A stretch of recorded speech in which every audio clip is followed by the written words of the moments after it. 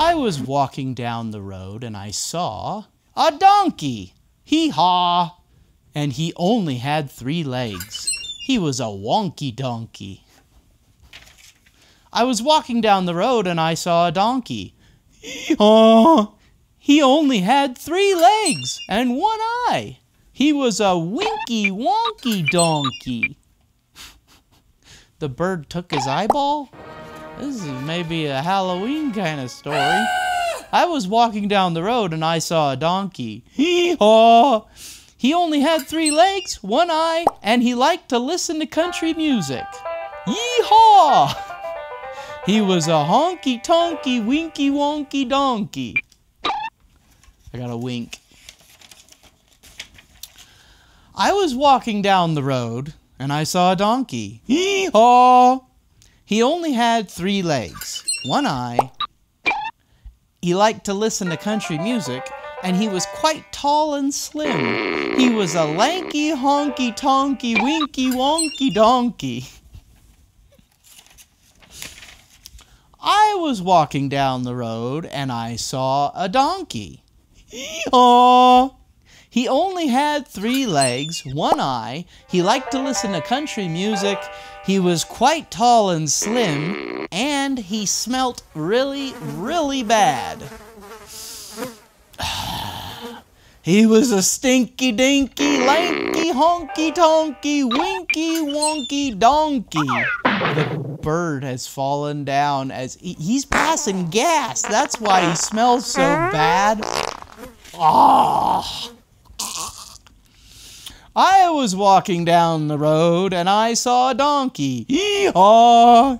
He only had 3 legs, 1 eye. He liked to listen to country music. He was quite tall and slim. He smelt really, really bad.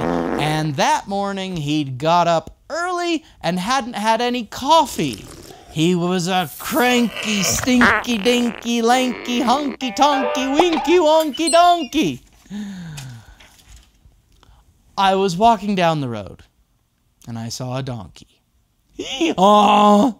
He only had 3 legs, 1 eye.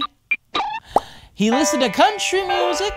He was quite tall and slim. He smelt really, really bad. That morning he'd got up early and hadn't had any coffee. And he was always getting up to mischief. He was a hanky-panky, cranky, stinky, dinky, lanky, honky-tonky, wonky, wink. I messed it up. He was a hanky-panky, cranky, stinky, dinky, lanky, honky-tonky, winky, wonky donkey. He's biting on somebody's underwear hanging on the laundry line. What a crazy donkey. I was walking down the road, and guess what? I saw a donkey. Hee-haw! He only had 3 legs, 1 eye. He listened to country music. He was quite tall and slim. He smelt really, really bad. That morning he got up early and hadn't had any coffee. He was always getting up to mischief, but he was quite good looking. Neighban.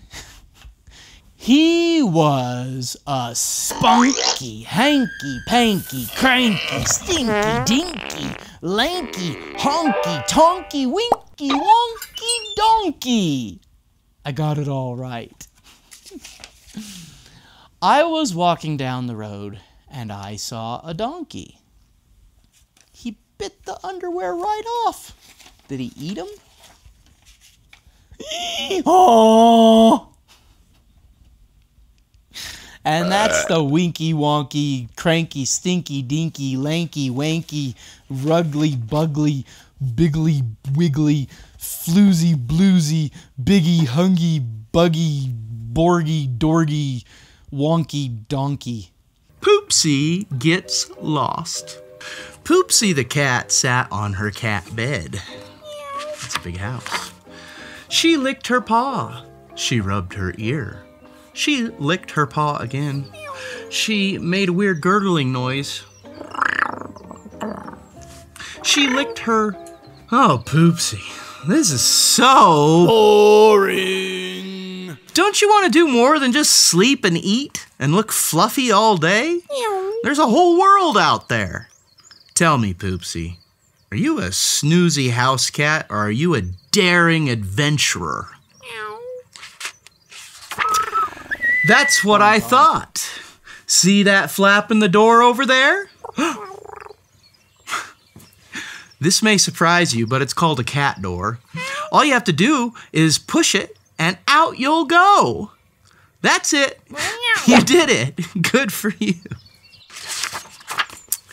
Smell that, Poopsie? That is the sweet, sweet smell of freedom mixed with a little bit of doggy doo. Now, I know your humans probably told you never to leave the yard, but that's only because they are party poopers. Fortunately for you, I know where the best fun is. The best fun, that way. Wait, you don't know how to read, do you? No? Good, keep going. Danger. Enter at your own risk. Unmarked trails. She's going into the jungle. I say, it is rather creepy in here. I hope you don't get eaten by anything. Oh, never mind. You'll be fine. Excitement is just to the right. That way. My right, your left. Oh, Poopsie. Look, a lovely vine hanging from a tree. You should swing from it like a wild thing. There's the tail of a snake, and these are cobras, and they're very poisonous, and they would probably like to eat a cat. Nom nom. Well, I have to say, that is the best impersonation of a vine I have ever seen. Also, are you all right, Poopsie? You look a bit bushy. Ah, a slightly pungent and murky river. How picturesque. Simply hippity-hop across from rock to rock. Go on, it'll be like hopscotch. See these rocks? That rock has eyeballs. Oh, poor Poopsie. Egad, those rocks have eyes and teeth. Talk about masters of disguise. Those rapscallions even fooled me, and I'm smart. Oh, look, a clump of sleeping pussycats. You should boop one of them on the nose. Boop. Don't be shy. How else will they know you want to be BFFs? That means best friends forever. Boop, they woke up. Oh no! Nope, they are not fans of the boop. Run, Poopsie, run! Like your 9 lives depend on it, because they really do. Oh, her bow's coming untied. Run fast, Poopsie. Quick, into that mysterious cave! Out of the cave! There's bats! Oh boy, the tigers are afraid of the bats too. Through those delightful bushes! They ate her. They're eating the tigers too. That one got his nose chomped. Over that quaint-looking bridge. Oh no, there's cracks in the boards. Do you see those cracks? Oh, it broke! Oh, she fell in! Oh no, a waterfall! Oops. Poopsie's having a bad day. Oh, well, Poopsie, this is a fine pickle you've gotten yourself into. I know you wanted adventure, but this is all a bit much, don't you think? She looks like a drowned rat. Oh, don't be such a sourpuss. Look at all the fun we're having. She ties her bow around her head as a headband. Poopsie. She's climbing. What are you doing? You're not going to go home, are you? She climbs to the top, cleans her paw. I hope you're not allergic to pollen. Oh, she's using the flowers to make herself orange. Are you trying to look like a tiger or a circus peanut? I'm guessing this is the part where you get eaten, never to be seen again. You should probably turn around. Oh, she has her, she's taming the tigers with her whip. Crack! So apparently you wrestle crocodiles now? She's on that crocodile's back. She tied his mouth shut so he couldn't bite him. Fine, go home if you want to. That's where all the fuddy-duddies are. You should fit right in.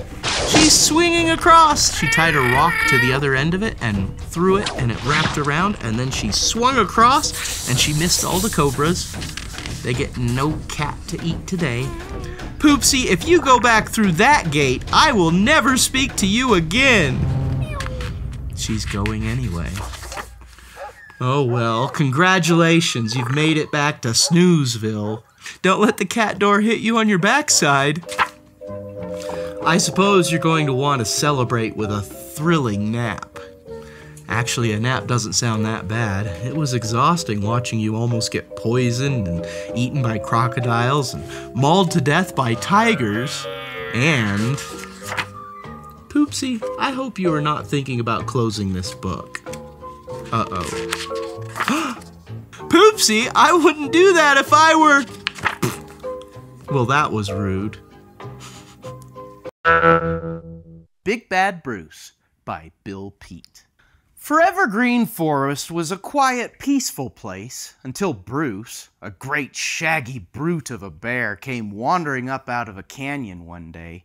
A bear of such size was enough to frighten anyone, and the smaller creatures who lived there kept a sharp eye on Bruce in case he might give them trouble. Look at his big claws. As long as Bruce was busy rooting around under boulders and logs, searching for a feast of beetles and grubs, there was no need to worry. But when the big fellow was feeling frisky and ready for fun, it was time to beware of the bear. What Bruce called fun was to scare the wits out of everyone. The most fun of all for Bruce was rock tumbling. This really is a lot of fun if you've ever got a chance to throw a rock down a hill. Never mind, don't do that. That's a terrible idea. Look, it's gonna cause problems.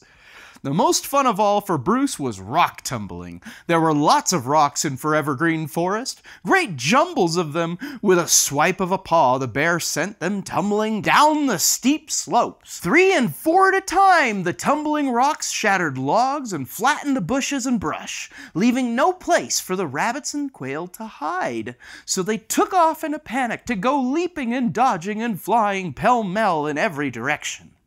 Look at them, pell-mell. That's a word that means just all over the place. And they are all over the place because you got to get away from the rocks. There's more coming. Look out. Once he had them all on the run, Bruce went rolling around on the ground, exploding into great roaring, snorting fits of laughter. Ha ha ha ha ho ho ho. As long as the bear lived in Forever Green Forest, it would never be peaceful and quiet again, and for all anyone could see, he had come there to stay. Then, one afternoon, Bruce made an awful mistake. A terrible blunder. He came across a huge boulder resting on a bluff and decided to give it a ride. Don't do it! Don't do it! Oh no! It's gonna change your life. With a mighty heave, he sent the boulder tumbling down a steep slope. Flumpity, blumpity, wumpity, wump! Smashing pine trees and aspens to splinters and leaving deep dents in the ground as it went. There, they just that squirrel's hanging on for dear life. Oh, that owl! He might have something to say about that later. In one last big bounce, it landed kerplump in a berry patch, just missing an old woman and her cat by a whisker. Look at that old woman. She's got green skin.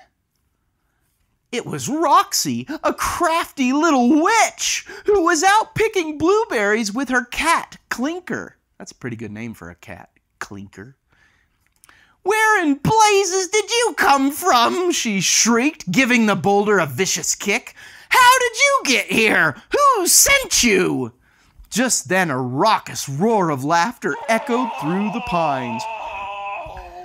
And in a twinkle, Roxy caught sight of the bear on the bluff. So that's who, she cried, and in a fury she went storming up the slope to face the bear. She's pretty mad. You big lummox, she exploded. A lummox is a dummy. You big bumbling brute! That rock could have squashed us to smithereens! And you think it's funny? Har, har, chortled Bruce. Ho, ho, hee, har, har. The bear had never seen anything half so funny as the frantic little woman with the wild flying hair. Laugh while you can, warned the witch, but just wait. I'll have the last laugh, Mr. Bear. Oh, indeed I will. Then she took off like a shot to go streaking down the slope so fast her cat could barely keep pace. That's pretty fast. Cats are fast runners. And when the witch reached her cabin at the edge of the forest, she had hatched a plot. Uh-oh. I'll make a pie, she decided. A very special pie for old Mr. Bear. In a flicker of an eye, she made the pie crust, and in a trizzle and a trice, she whipped up a filling of blueberries and honey, two of Bear's favorite things to eat. Now for the trickery, she muttered, flipping through her magical cookbook to one of her favorite recipes. Then, reading the directions carefully, Roxy began to measure. 1 drop of dwindling, 2 blurps of belittling, a smidgen of minikin, a half teaspoon of twerp, a shrift of shortening, and then 1 pinch of kaput should do it. The instant the pie was baked, a golden brown and ready to serve, Roxy scurried out the door with it, back to the forest. Then, keeping an eye out for the bear, she crept along through the shadows, as slinky as a fox. And there goes Clinker, slinking along with her. You gotta be really quiet to sneak up on a bear. They got big teeth and sharp claws. When she reached a small clearing near the spot where she had met the bear, there was not a sign of him.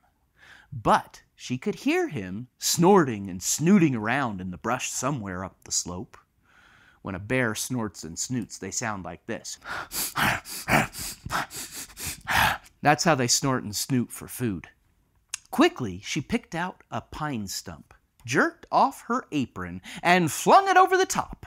Then put the pie on it. The table's all set, she whispered. Now skit, scat, kitty cat, let's get lost. And they ducked down behind a log, just a hop, skip, and a jump from the stump, to wait for old Mr. Bear. Look at that lovely blueberry and honey scent wafting up the hill, straight toward our friend, Big Bad Bruce.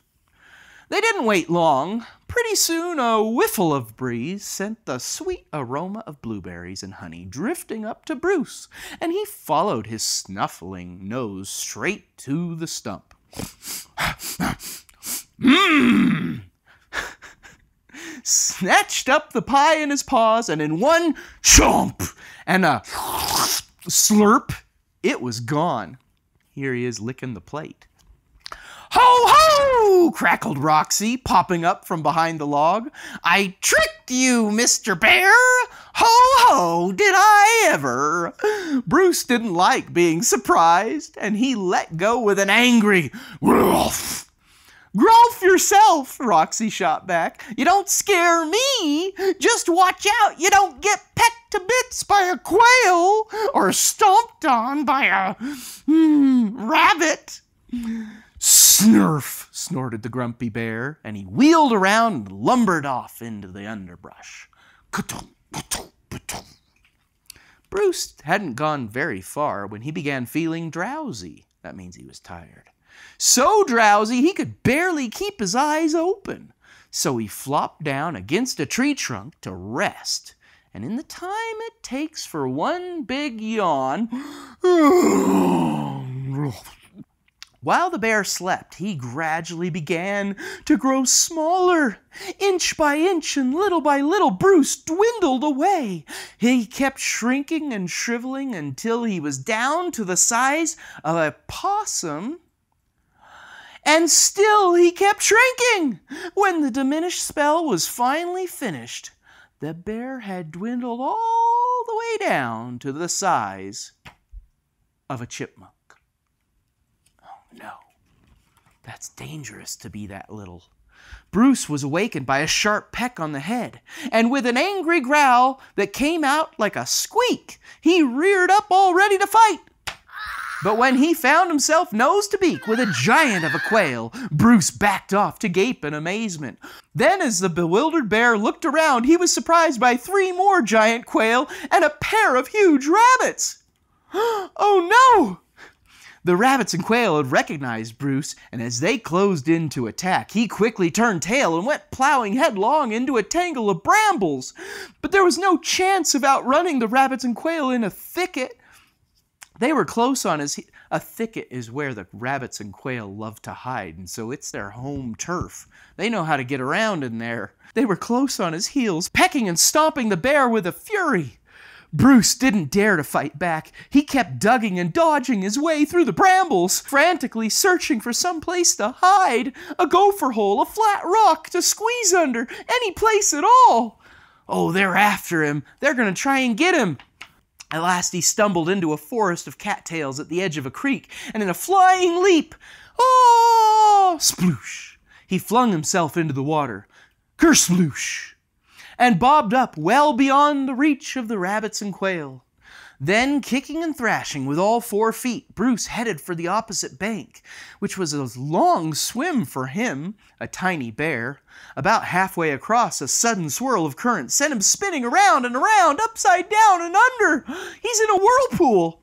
Bruce was about to be swept down the twisting creek and away forever when he grabbed onto a rock and managed to haul himself out of the water. Then the bruised and bedraggled bear sprawled out on his belly, choking and wheezing, snorting out bubbles until at last he was able to breathe. For a long time he lay there staring into the swirling stream, trying to figure out what could have happened to make him so small. He wondered if it might have been something he ate. Suddenly, he remembered the blueberry pie and the fierce little woman who had warned him. Just watch out you don't get pecked to bits by a quail or stomped on by a rabbit. All at once, Bruce realized he had been tricked by a crafty old witch, shrunk by a magic spell. By the time the sun had gone down and deep shadows had crept across the creek, a chilly breeze rippled the dark water, and the soggy, wet bear shivered and shook from the cold and also from fright. Bruce knew that the night hunters were already out on the prowl, and now he was fair game. The jittery bear sat up on his haunches, looking all about in the dark for any sign of danger. He looked everywhere but up, or he would have seen the frowsy old owl peering down from a tree limb above. The fuzzy little brown thing on the rock was a choice tidbit for the owl, and he was just about to swoop down when all of a sudden, a screechy voice split the air. "Mr. Bear! Mr. Bear!" With a terrified hoot, hoot, the owl sailed off into the night, leaving the bear to face another kind of danger. Oh no, Clinker's gonna grab him. In desperation, Bruce scrunched himself up into a tiny ball, hoping the witch would mistake him for part of the rock. But there was no chance of fooling foxy old Roxy, and holding her lantern out over the creek, she spotted the bear in a flash. "Ho, ho!" she cackled. "There you are, Mr. Bear. No bigger than a minute. Quick, quick, Clinker, go fetch him. Skit, scat." Before the bear could blink an eye, the cat snatched him off the rock by the scruff of the neck and leaped lightly back to the bank. "Good cat!" cried Roxy. "Now home we go! But easy does it. This little bear has had a big day." As Bruce was carried along through the dark forest, he didn't dare put up a struggle. Besides, he was too weary to even lift a paw, and much too scared. He was sure the crafty old witch planned to fix him for good. If she could shrink him down to a runt of a thing, she could turn him into a tadpole, or into a flea, or make him disappear altogether. But, to the bear's surprise, The witch turned out to be a kindly old woman, and as gentle as could be, just as long as she kept her temper. Roxy loved flowers, see, and birds and animals, especially small animals, and she soon grew very fond of the tiny bear, so she decided to keep him that way. Wouldn't you love to have a bear like that?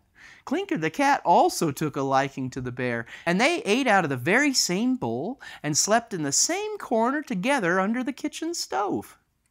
That's a warm place to sleep. Little bears have short memories, and in a few days Bruce forgot all about ever being a giant of a bear. For all he knew, Roxy's flower garden was a beautiful leafy green forest with plenty of room to roam. Whenever the tiny bear was feeling frisky and ready for fun, he flipped pebbles around as if they were boulders, just to scare the wits out of the grasshoppers, the beetles, and caterpillars. From a bug's eye view, Bruce was a great, big, hairy, scary, horrible brute of a beast.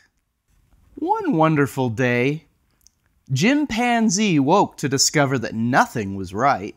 The sun was too bright, the sky was too blue, and the bananas were too sweet. I don't know if bananas are ever too sweet. Not around here anyway, they're never ripe. Jim was confused. What's going on? Maybe you're grumpy, suggested Norman from next door. I'm not grumpy, Jim insisted.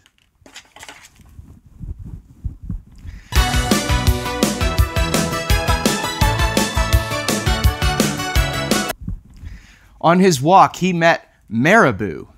Jim's grumpy, Norman told Marabou. Why are you grumpy, Jim? Asked Marabou. It's such a wonderful day. Grumpy? Me? I'm not grumpy, said Jim. But look at how you're standing, Marabou said. It's true, said Norman. You're all hunched. So Jim loosened up.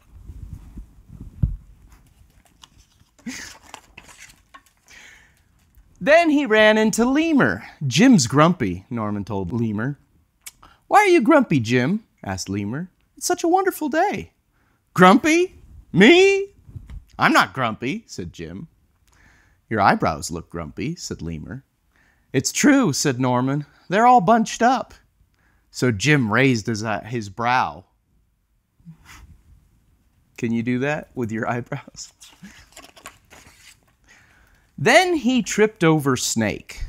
Oh no, said Norman. That's the last thing you need when you're feeling so grumpy. Grumpy? Me? I'm not grumpy, said Jim. Then why that frown, said Snake. I think it's because he tripped over you, Norman whispered to Snake. So Jim put on a smile. It's not a real smile. He just doesn't want to get eaten. Finally, Jim looked happy. Boing, boing, boing. But he didn't feel happy inside. Everyone wanted Jim to enjoy his wonderful day. You should sing with us, said the birds. La la la la la la. Jim didn't feel like singing. You should swing with us, said the monkeys. Jim didn't feel like swinging. You should roll with us, said the zebras. Jim didn't feel like rolling. You should stroll with us, said the peacocks. Jim didn't feel like strolling.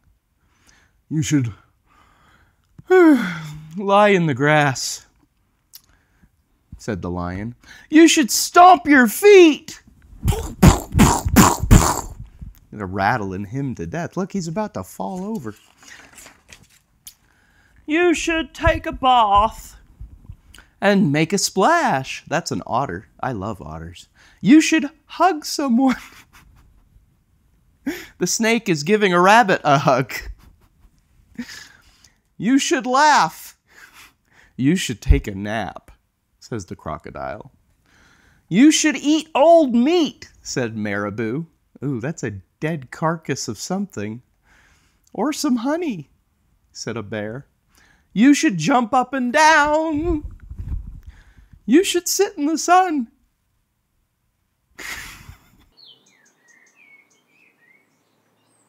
but they just stare. "You should dance," said the porcupine, dancing away. But Jim didn't feel like doing any of that. "Why are you grumpy, Jim?" asked the others. "It's such a wonderful day." "I'm not grumpy!" shouted Jim as he beat his chest. I'd do it, but the microphone would just... You see, it doesn't sound very good.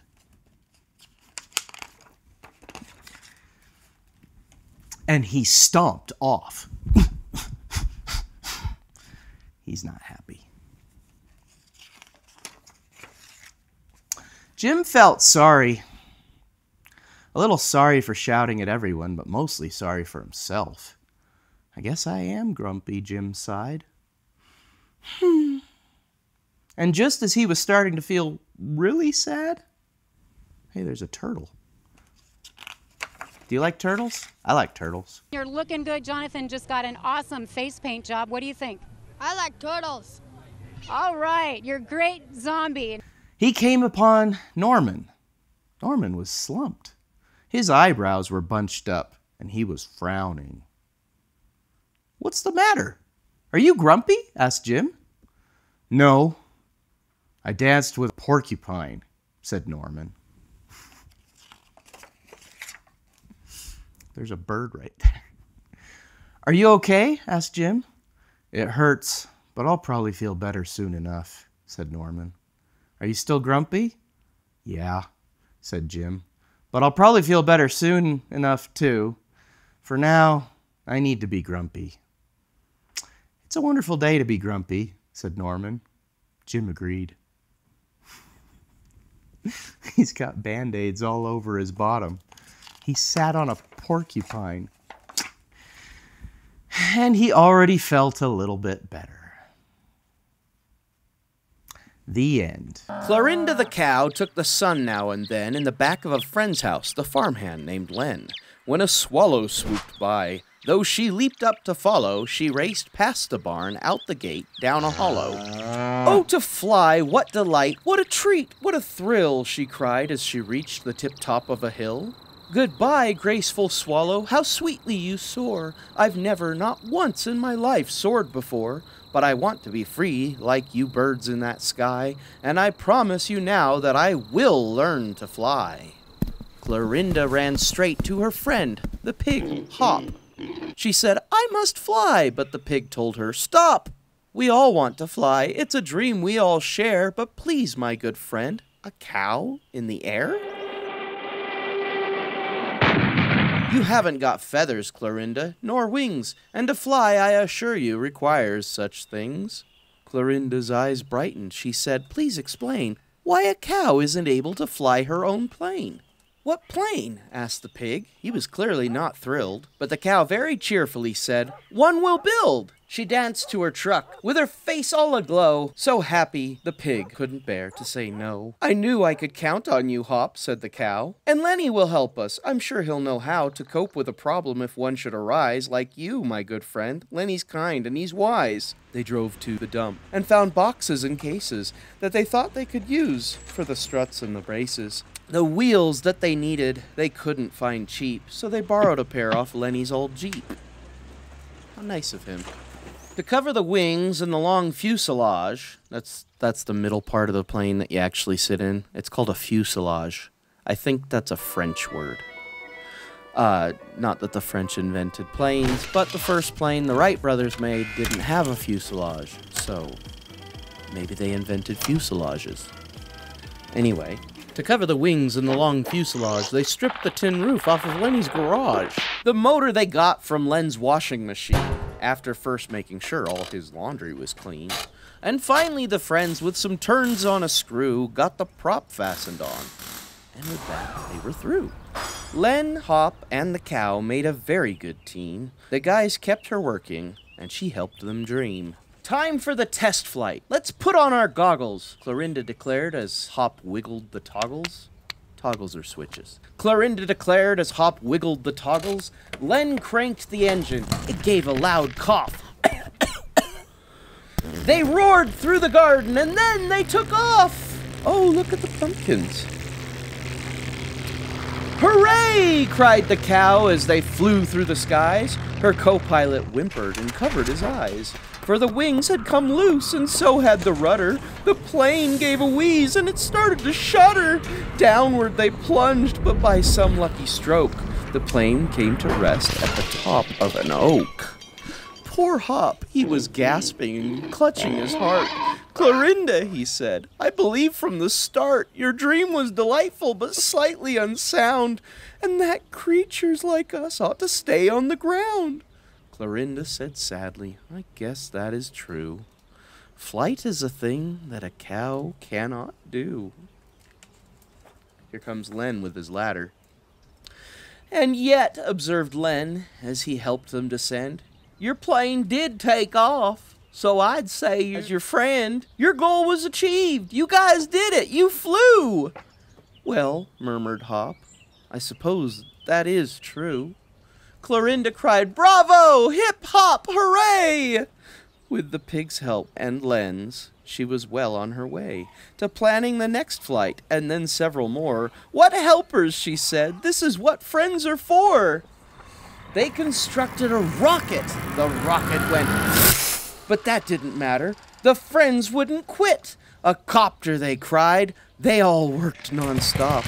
It went up with a roar and came down with a plop. Oh, Len's boat with a washing machine on it didn't work very well.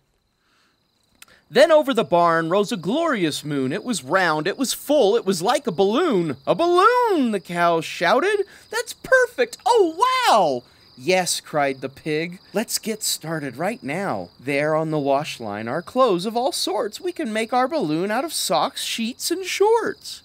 A balloon, observed Len. As you may be aware, in order to rise, we'll need lots of hot air. With glasses and mirrors, the air could be heated. They worked until dawn when the job was completed. The magnified light Len supplied did the trick. The balloon filled with air, and Clarinda said, quick, into the basket. She clambered aboard. Hop squeezed in behind her, and upward they soared. Where's Len? They both said as they rose in the sky. Len was still on the ground. He was waving goodbye, for in all their haste about what they would do, they'd forgotten to wait until he'd climbed in too. Oh. Through cloud banks and rainbows, past ravens and cranes, they flew over mountains and rivers and plains. Their hearts swelled with joy in the wide, immense sky. Oh, Hop, Clarinda sighed. It's lovely to fly. Look at those birds. Wow. New York and the ocean both sped by, and they heard the rich chimes of the famous Big Ben, the Big Ben of England, in the crowds down below. People yelled, splendid and jolly good show. They heard drums, fifes, and trumpets, and bagpiping men. Clarinda said sadly, we should have brought Len. This concert is something he'd love to attend. It's great fun for us, but I do miss our friend. As for Len, in his dreams, he had never foreseen that his friends would appear on the news with the Queen.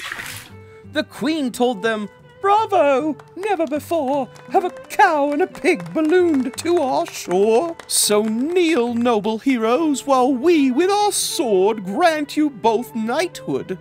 Now name your reward. The cow thought, and the pig scratched his head. They whispered a moment. Then both of them said, our helper was Len, and how happy he'd be if we could bring back to him some of your tea. How kind, said the Queen, that you've thought of your friend. As for me, I must say I'm delighted to send through you to this Lenny the very same tea he'd get if he came for a chit-chat with me. With that, they said thanks, for the lengthening shade warned both of the friends that the day would soon fade. Her Majesty's staff helped them load and untie, and cheered as they watched the balloon climb the sky. Yay! We love you! Ha-ha! Heading west, ever west, over seas laced with foam, they caught sight at last of their own farmland home.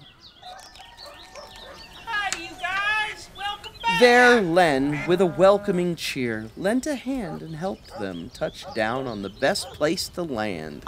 They gave Len a hug, then the cow, with a grin, presented the tea in its decorative tin. And they promised their friend that the next time they flew, they'd take him along so he'd meet the queen too.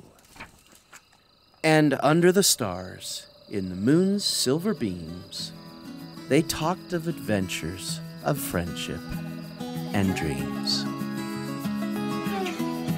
The end. In a wonderful place where the day was just dawning and the breezes blew soft on a warm golden morning, in a place where the creatures ran wild and played free, a koala called Kevin clung to a tree. This is Kevin, the koala. Look down here, you can see the kangaroos, and this is called a billabong. This is where the water comes down and the animals go and drink the water. And we've got a little wombat down there with a hat on his head. A nicer grey fellow you never would meet, as soft as a soft thing, from ear tufts to feet. His favourite way to relax in the sun was to cling and to nap and to munch a leaf bun. And after all this, well, he'd need a nice rest. Shoo! Yes, Kevin liked sticking to what he knew best. What a wonderful life. Climbing and living in a tree and eating the leaves. You see, high up was safe since he liked a slow pace, while the ground down below seemed a frightening place. Too fast, and too loud, too big, and too strange. Nope, Kevin preferred not to move or to change. Here we've got some big reds. These are the red roos, and these are the regular kangaroos. This is a cassowary bird, and the cassowary is the most dangerous bird on earth. It's basically a dinosaur. And this is a kangaroo rat, a wombat with a hat, and some dingoes. So he clung to his tree as he knew what to do, and was never too keen to try anything new.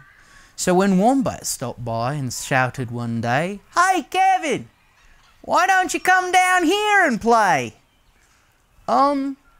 I think, he replied, I should stay in my plant.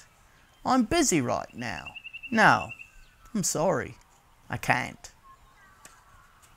Kevin's Leaf Collection, spelled with a K like koala. Why not? Cried the Roos, with a super loud cheer. Yes, why? Called the dingoes. There's nothing to fear. It might be from dingoes, I don't know, they might bite. But Kevin, who'd never been one to act fast, said, I've clinging to do, but it's nice that you've asked. As Kevin sat watching them chatter and share, a part of him wished he could join in down there. Here they are having a wonderful kumbaya moment down around the fire. There's a didgeridoo. You blow into one end and make a...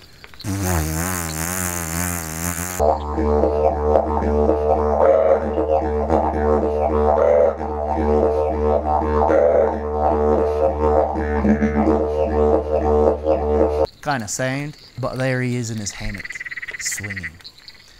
But he knew he'd miss home. It was so dark and so late. The whole thing was risky. Adventure could wait. Look at that croc. Whatever the invite, he'd always say no. Oh dear, it seemed Kevin just couldn't let go. So his life was the same no matter the day. The weeks came and went and the months rolled away. And Kevin stayed still while the world moved around until he awoke to a worrying sound. Tap, tap! The sound went. Well, this was a blow. Tap, tappity, tap, tap, tap, tap. Oh no! That would be a woodpecker. Uncling, the crowd called, which had gathered below. Leap and we'll catch you, just let yourself go. There he is, clinging on for dear life. It's starting to crack. And there they all are. They're ready to catch him with this bit of green netting. But Kevin was scared. Let go! No, I shan't! I won't, shouted Kevin. Oh dear, It's starting to fall. Starting. Can't! Whoomph! Down came the tree, and with it was bringing crash and a wallop, but Kevin's still clinging. There he goes, his little cuckoo clock is about to hit the ground. Maps of Australia, the lion inside, the leaf book, and his hat, of course. Down comes the tree. This is the scariest bit. Kevin, he carefully opened one eye and looked up at the love staring down from the sky. Then one paw by one paw, he loosened his hold. He felt springy and light and happy and bold. The worst he could think of had now come to pass, and he was just fine. Why, he felt quite first class. So when Wombat leaned over and held his paw out, Kevin no longer felt worry or doubt. He's got confidence now. When Dingo asked, "Now will you come out to play?" the crowd all joined in with a, "What do you say?" And even though this wasn't part of his plan, Kevin replied, "Yes, I think that I can." And Kevin from then on was always can do. There he goes, jumping. He's gonna get wet if he falls in, but he's not worried. He's just gonna jump and do what they're doing, and he's gonna make it. And those little fish, they've never seen a koala on the ground before. Because life can be great when you try something new. The cleverest thought popped into his head. He leaped up in the darkness and held up a paw. "I've got it," he said. "What I need is a roar. Roar! I mean, what if this mouse with the weeniest squeak were a little more gurr and a little less meek? He'd be frightening. Well, he'd still be the smallest of fuzzy brown mice, but he'd make friends and join in, and life would be nice. See, all the other animals would respect him. Yes, thought the mouse, I must find out how. I will learn how to roar, and I will learn it now. How to Roar by A.A. Mouse. He has to stand on top of his own pots and pans to reach the top shelf. But it wouldn't be easy. There was only one beast who could teach him this thing, but might make him a feast. How to roar. He's going to have to go and ask Lion, but Lion may eat him. It was time to be strong, take a chance. After all, forever was such a long time to feel small. When you wish upon a moon, there's the bright morning sun. So he made himself brave, and he thought like a winner. He set off for the top, hoping not to be dinner. Look, there's bugs at the bottom. There's a praying mantis. Those are actually quite frightening. And this is a large beetle as big as him. It felt like the scariest thing he could do. But if you want things to change, you first have to change you. That is incredibly true. The farther he climbed, the closer he got to the slumbering lion reclining on top. See him? He's way up there. After all of these bones. What a dangerous climb. Then at last, as he stood on his tippity toes, he found himself suddenly nose to nose. Ahem! Pardon me. Wake up, Mr. Lion. You've got company. Squeak, Mr. Lion. What I've come to you for is squeak. Do you think you could teach me your roar? He's right there, nose to nose. A silence befell that twinkling plain. Lion opened his eyes and puffed out his mane. Time went so slowly it felt like a week. Then he opened his mouth and let out an eek. He's jumped off the ground. The lion curled up in a terrified ball. He didn't like this, not one bit at all. "Don't hurt me," he whimpered. "Oh, try to be nice." Well, this mighty great lion was frightened of mice. "Don't worry," Mouse peeped. "I'm here as a friend. Let's hang out together, be pals to the end." That was a magical moment for sure, when the mouse didn't feel at all small anymore. He had found his true voice and learned to speak out, and for that you don't need to roar or to shout. He can whisper in Lion's ear. And from that day and always, the two were a pair.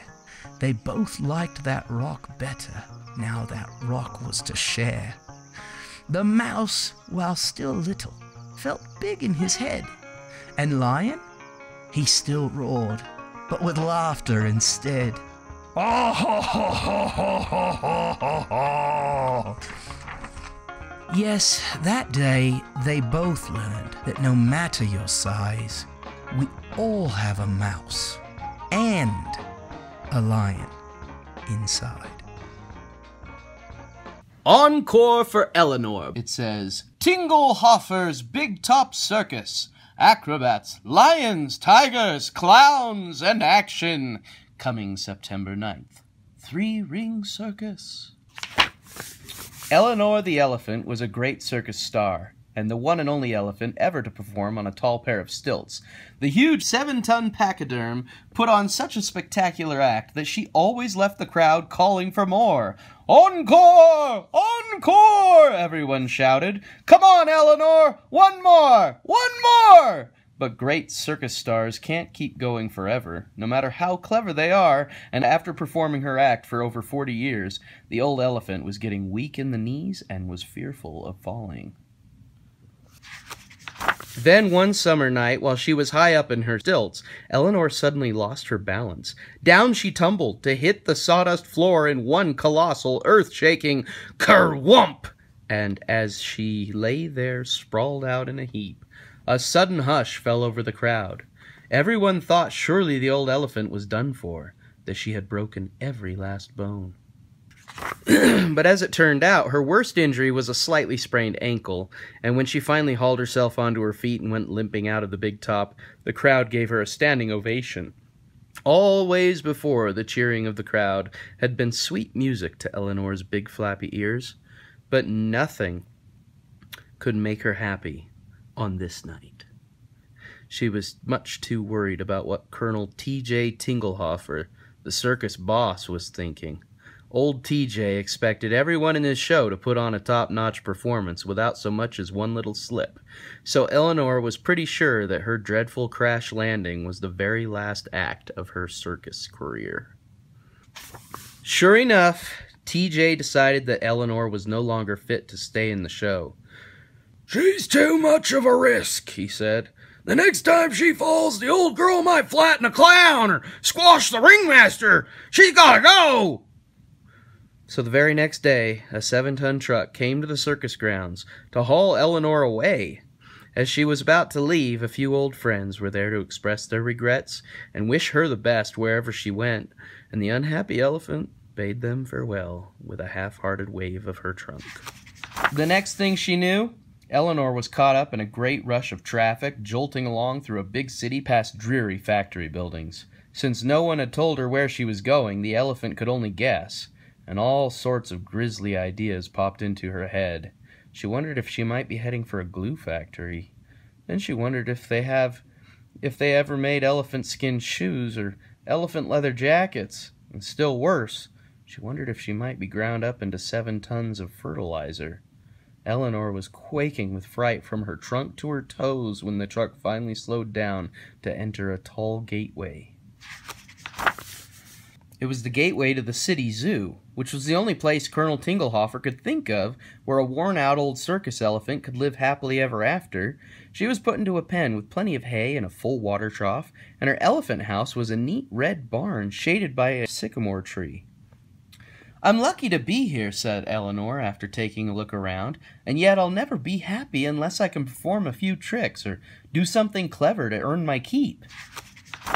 When people stopped at her pen to stare at her, Eleanor felt silly just standing there with nothing to do but stare back at them.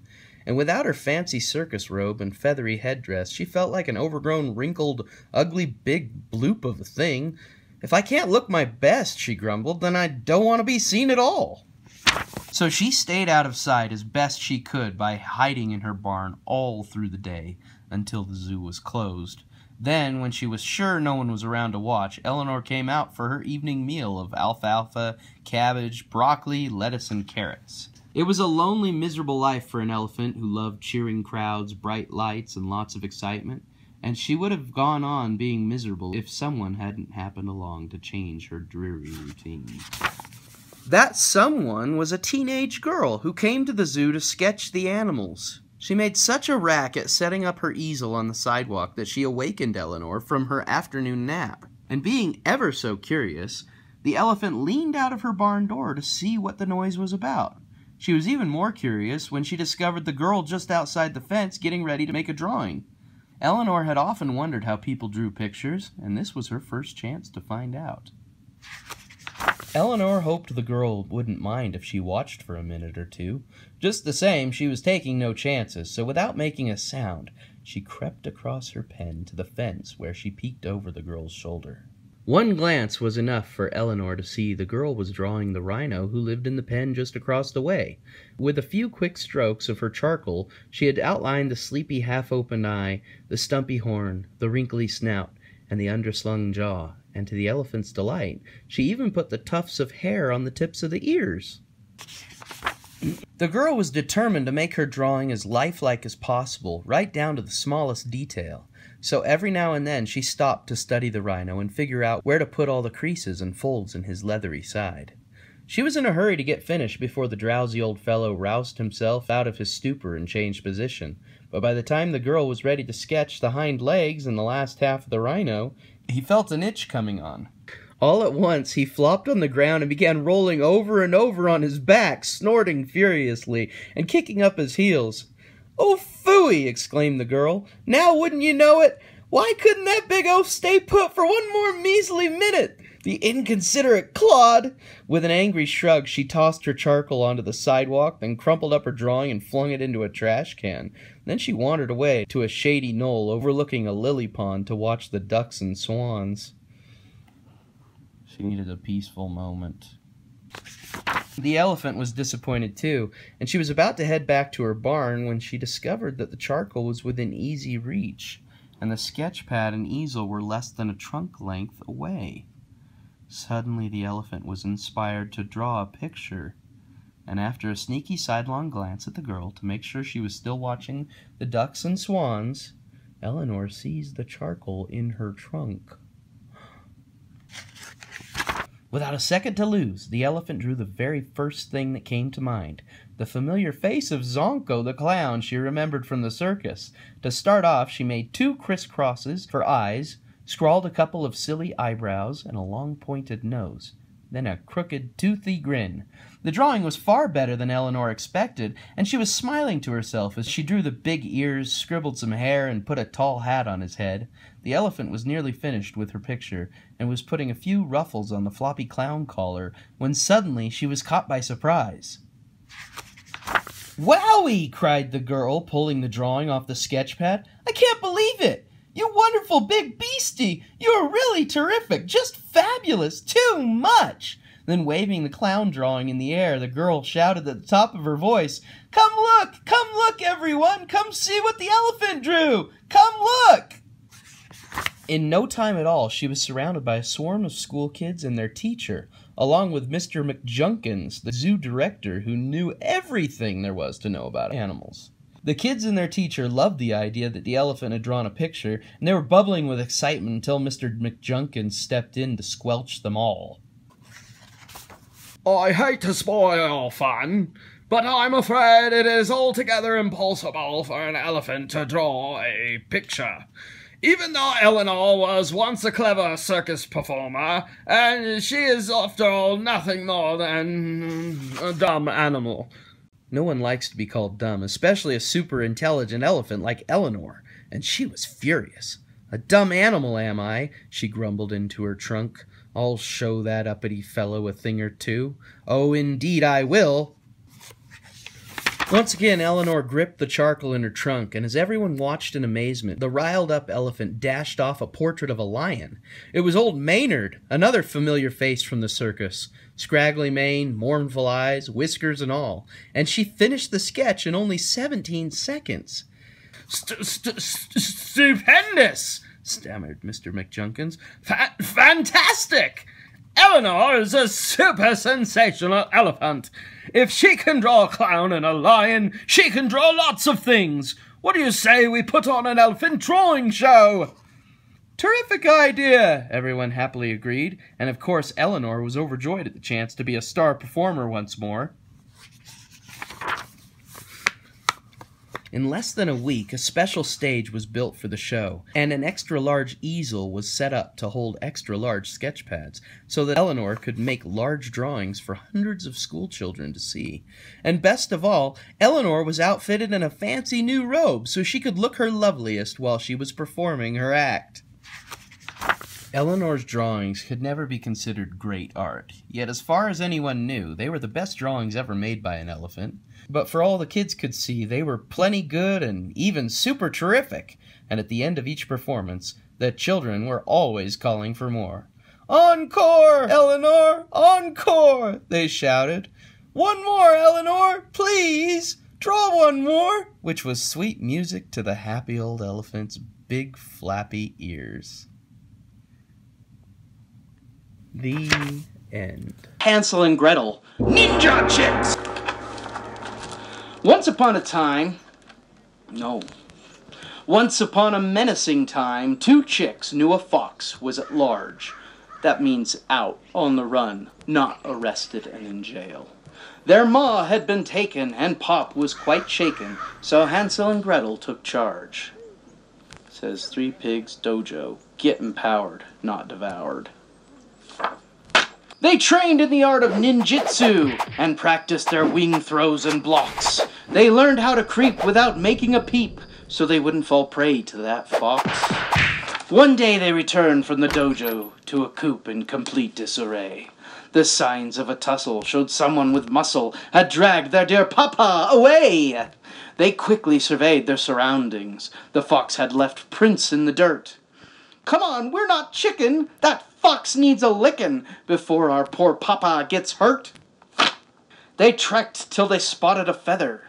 "It looks like we're on the right track." They kept up the chase, dropping crumbs just in case, so they'd easily find their way back.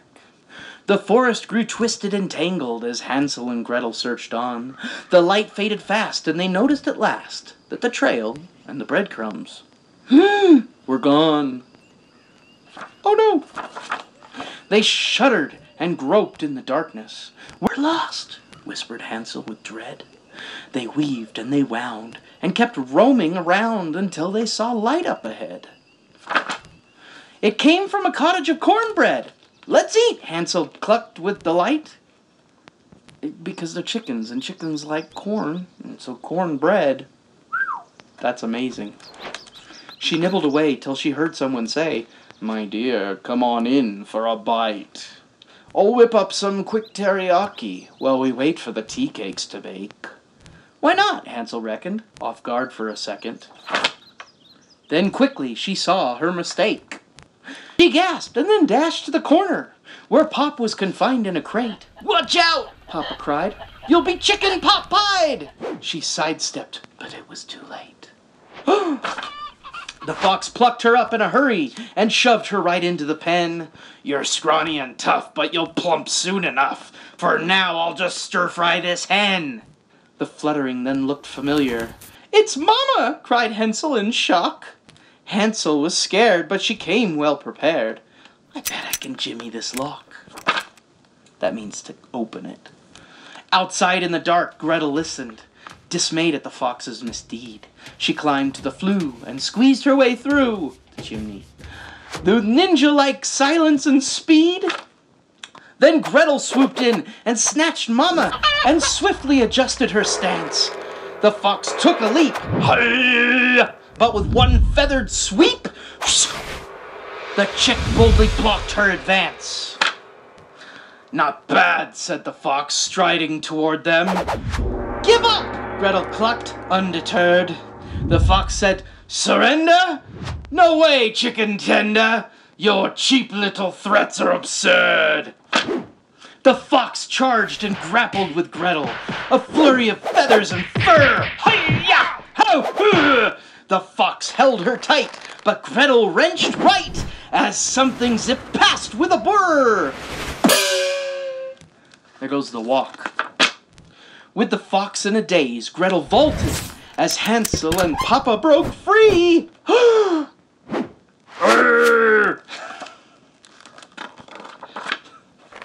With one wicked spin, Hensel kicked the fox in. You're done with your chick frying spree. She slammed the door shut and locked it. The fox crumpled, looking unnerved. You two ninja chicks got us out of that fix, and justice, not dinner, was served. From then on, they made it their mission to rescue, protect, and defend. They'd work night and day to liberate prey till bird napping came to an end. In Monterey Bay, there's a jumble of rock stacked up like a castle across from the dock. The king of this castle, an old crab called Kermit, lived all by himself in a cave like a hermit. There was never a crab who was 1/2 as selfish or 1/10 as mean as this crusty old shellfish. What made Kermit greedy and grumpy that way was the shortage of food everywhere in the bay. For a crab must depend on what he can find, small scraps and tidbits of any old kind. To Kermit, each day meant a fight for survival, with every last seagull and crab as a rival. They're stealing his food, they're taking it away. Unless it is cured, sometimes greediness grows. Where it finally stops, alas, nobody knows. And before very long, Kermit grabbed everything, from a rusty padlock to a ball of kite string, a broken jackknife, a pair of old shoes.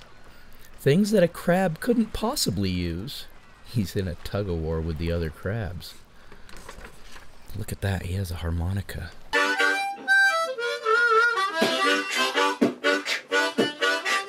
And his cave was soon crammed without 1 inch to spare. There was just enough space left for Kermit in there. Like any old miser, he wanted a lot of something or other, he didn't care what. And he'd have been greedy the rest of his days if an odd twist of fate hadn't changed Kermit's ways. This remarkable change in old Kermit began with an everyday thing, just a battered tin can.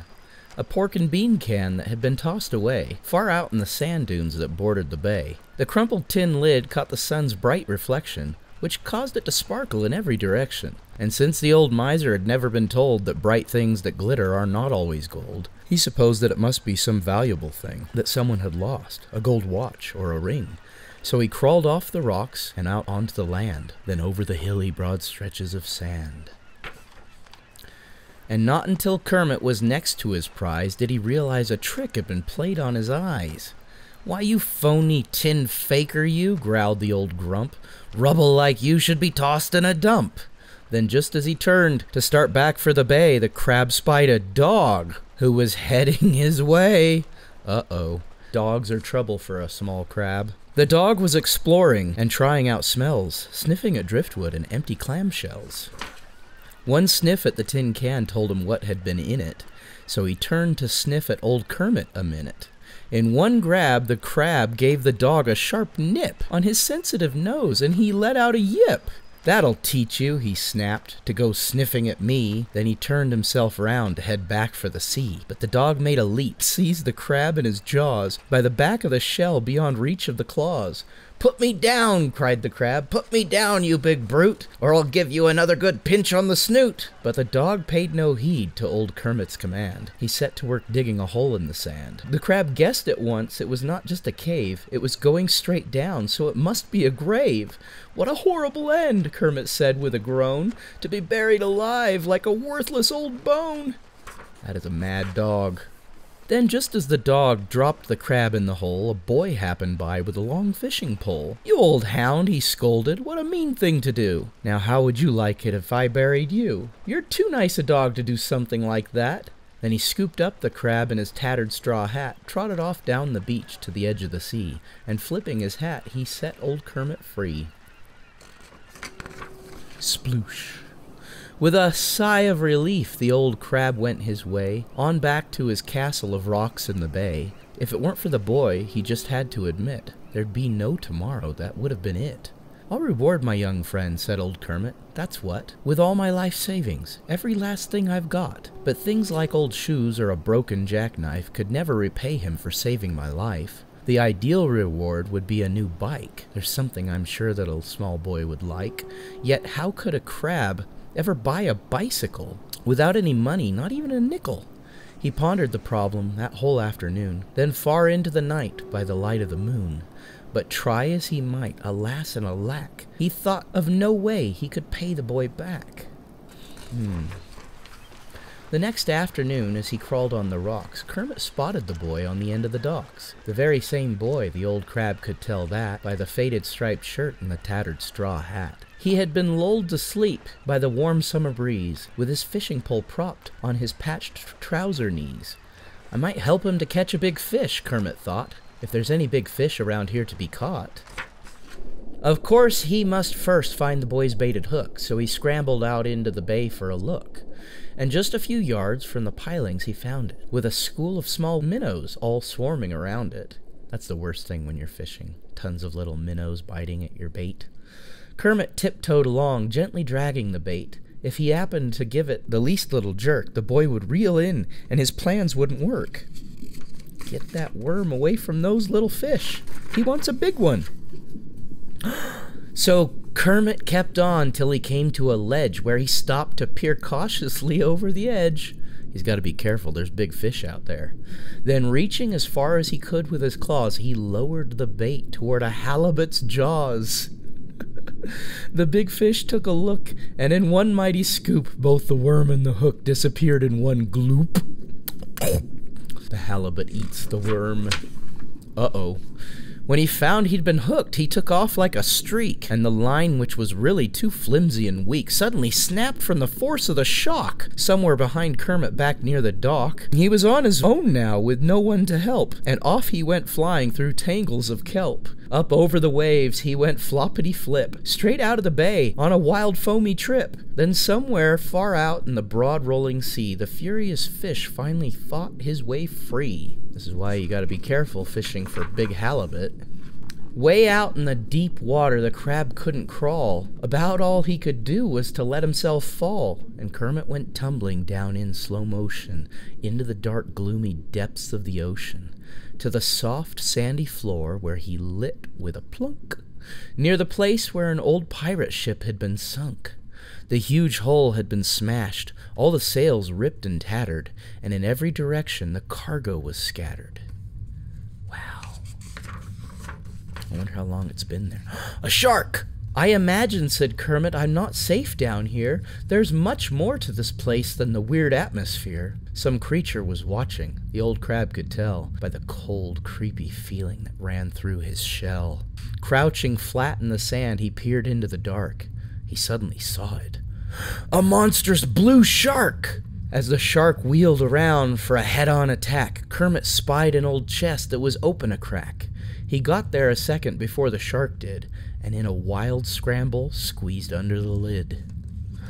There's a sword right there. If he had hands, he could use the sword on the shark. Pushing hard with his snout, the big fish tried his best to force up the lid of the heavy old chest. He lunged with a fury and all the brute strength of his broad fins and tail and his 20-foot length. That's a big shark. But the lid's double hinges were solid with rust and a century's thickness of barnacle crust. So the crab stayed within while the shark stayed without. All he got for his pains was a badly bruised snout. And he finally turned tail, then away he went tearing in search of a school of sardines or some herring. Not until he was sure the big shark was long gone did Kermit look down to see what he sat on. The old chest was filled pretty near to the top with a heap of gold pieces that made his eyes pop. "How strange," Kermit muttered. "No one's found it before. It can't be much more than 2 miles from the shore. But anyway, all this gold treasure's mine now, if I just haul it back to my castle somehow." With a coin in each claw, he set out for the bay, with his life in great danger each step of the way. Not only the shark, other big fish as well can easily bite through a crab's crusty shell. To avoid being caught by these crab-hungry enemies, he scuttled behind the dense clumps of anemones. See, these are sea anemones. They look like a flower, but they're an animal, and they have a mouth in the middle. They're a really neat kind of animal. They don't have any eyes or ears, but they grow on the bottom of the ocean. Where I grew up in Washington, you can go find these by the ocean. When the tide goes out, sometimes you can see them, or you can see them in the deep water. They're really pretty, but he's hiding under them so that he's safe. Here the deep shadows were mostly blue-green, so a bluish-green crab there could scarcely be seen. Every day for 3 months, Kermit made the round trip, returning each time with 2 coins in his grip. 2 at a time the whole time? Wow. To make room for the treasure, he emptied his cave of the rubble he'd gone to such trouble to save. That fish has a big mouth. I'd be afraid of being eaten by him.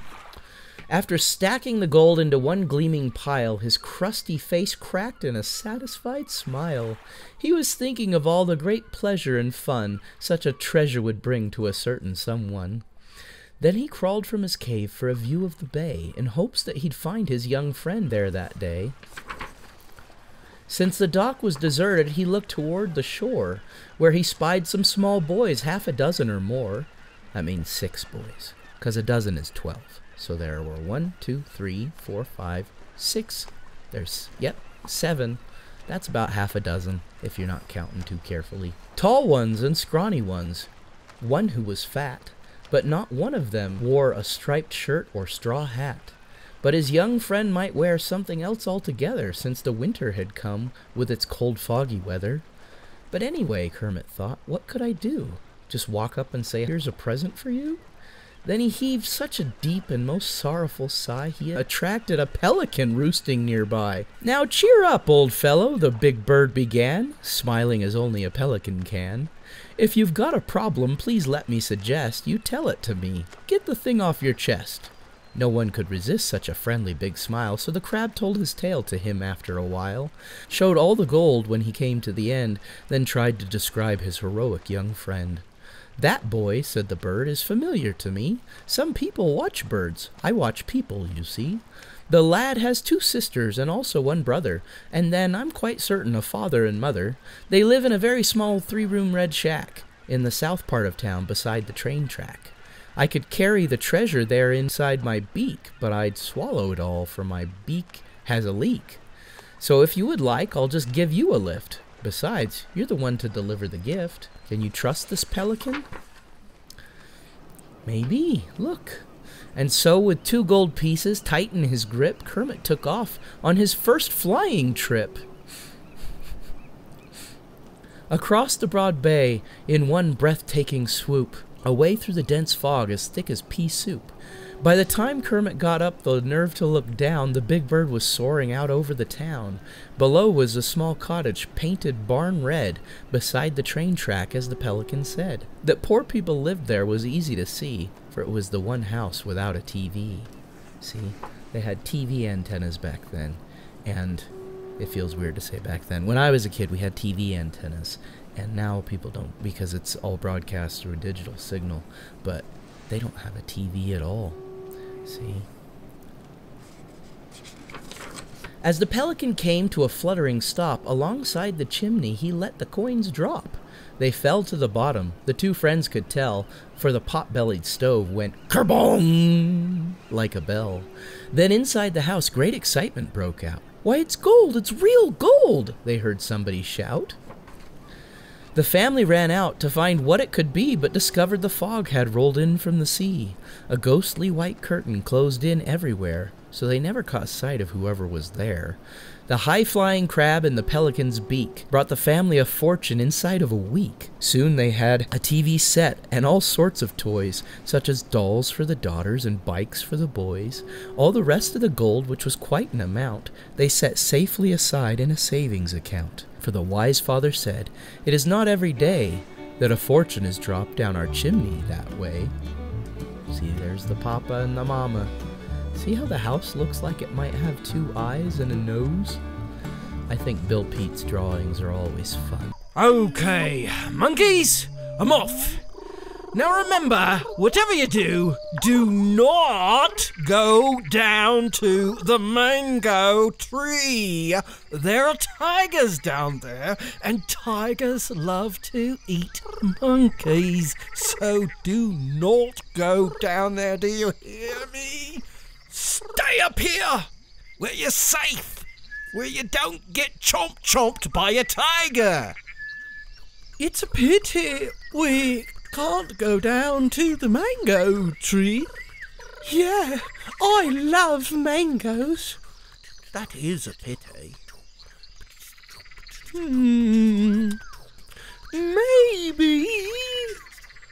Maybe we could just look at the mangoes.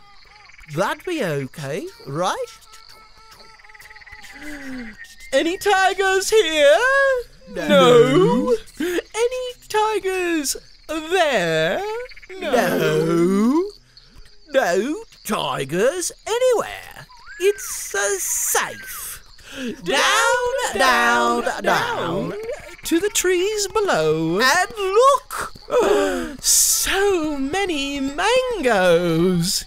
Oh, there's one within reach just over there. What is that? Down below, it's a tiger. Maybe we could just get that little one. We'd keep a close lookout. That'd be okay, right? Any tigers here? No. Any tigers there? No. No tigers anywhere. It's safe. Quick as a flash, down, grab the mango, and climb back up. Mango! So sweet, so juicy. I wish we had another one, though.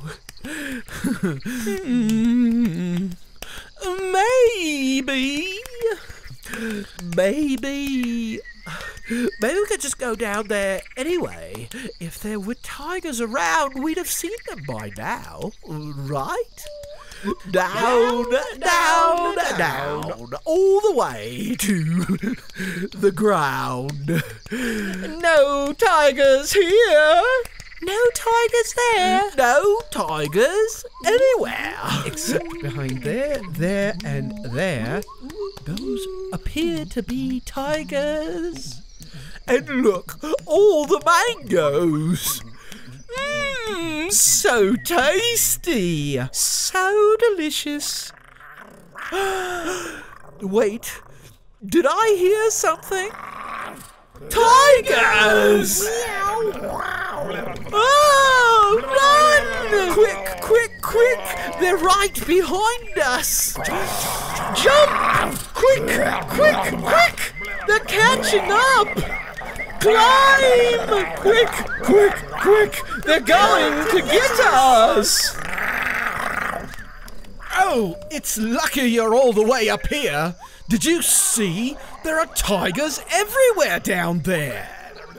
Yes, it is lucky. It is lucky, isn't it? Well, we'll have to stay up here now. We can't go anywhere. Not even to the bananas. There are bananas? I love bananas. Maybe.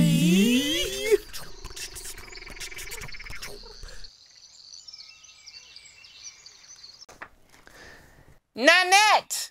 Today is a day Nannette won't soon forget.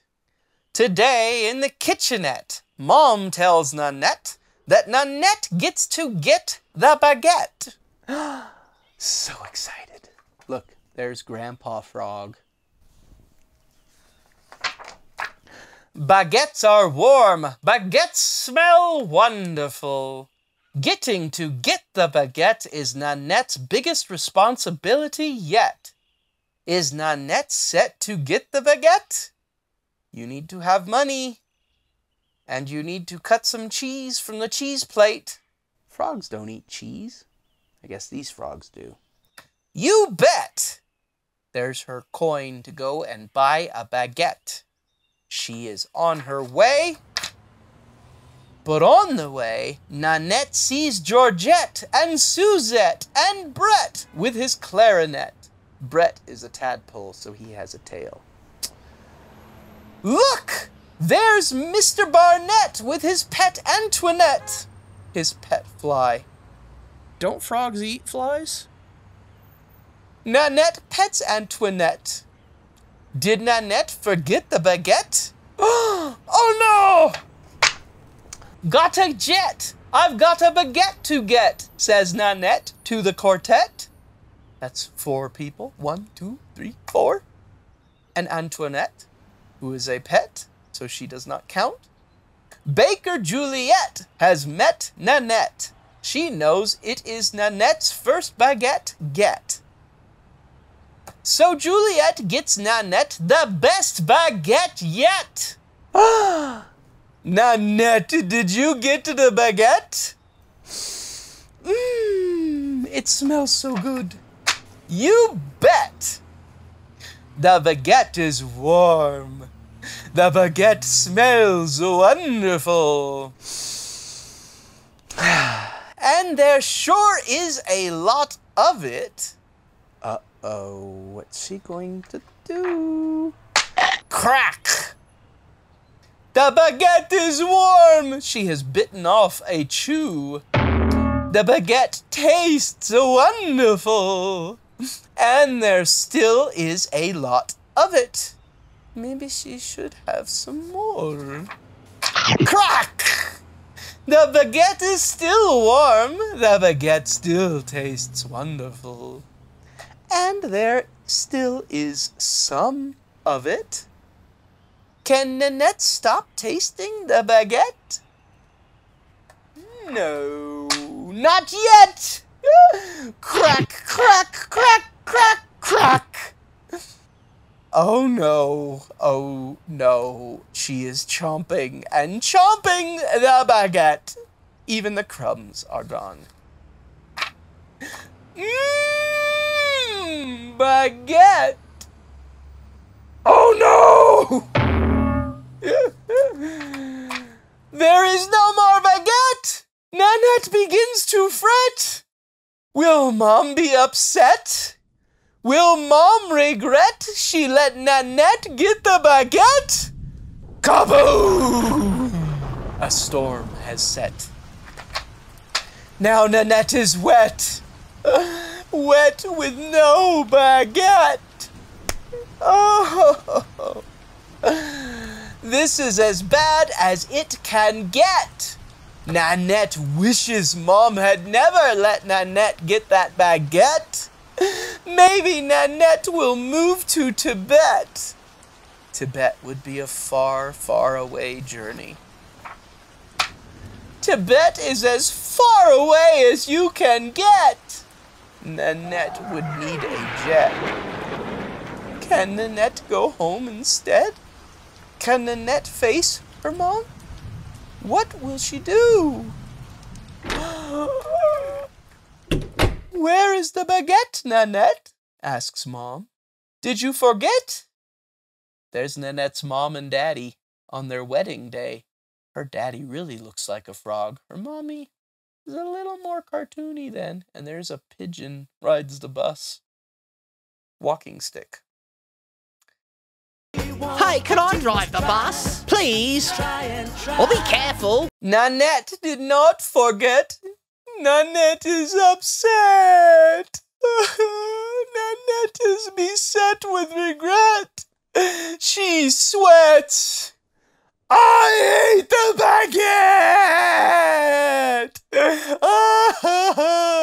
baguette. She is so sad. Oh, sweetie. Mom hugs Nannette. It is warm. It is wonderful. Like a million baguettes. The day's not over yet, Nannette, says Mom. Let's reset. Yes, let's. Baker Juliet is surprised to see Nannette, but not too surprised. Nannette's mom gets another baguette. Now they are all set. Mom, Nannette, and a baguette. The baguette is warm. The baguette smells wonderful.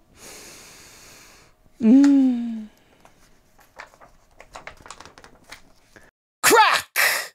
Mom! Today is a day Nannette won't soon forget.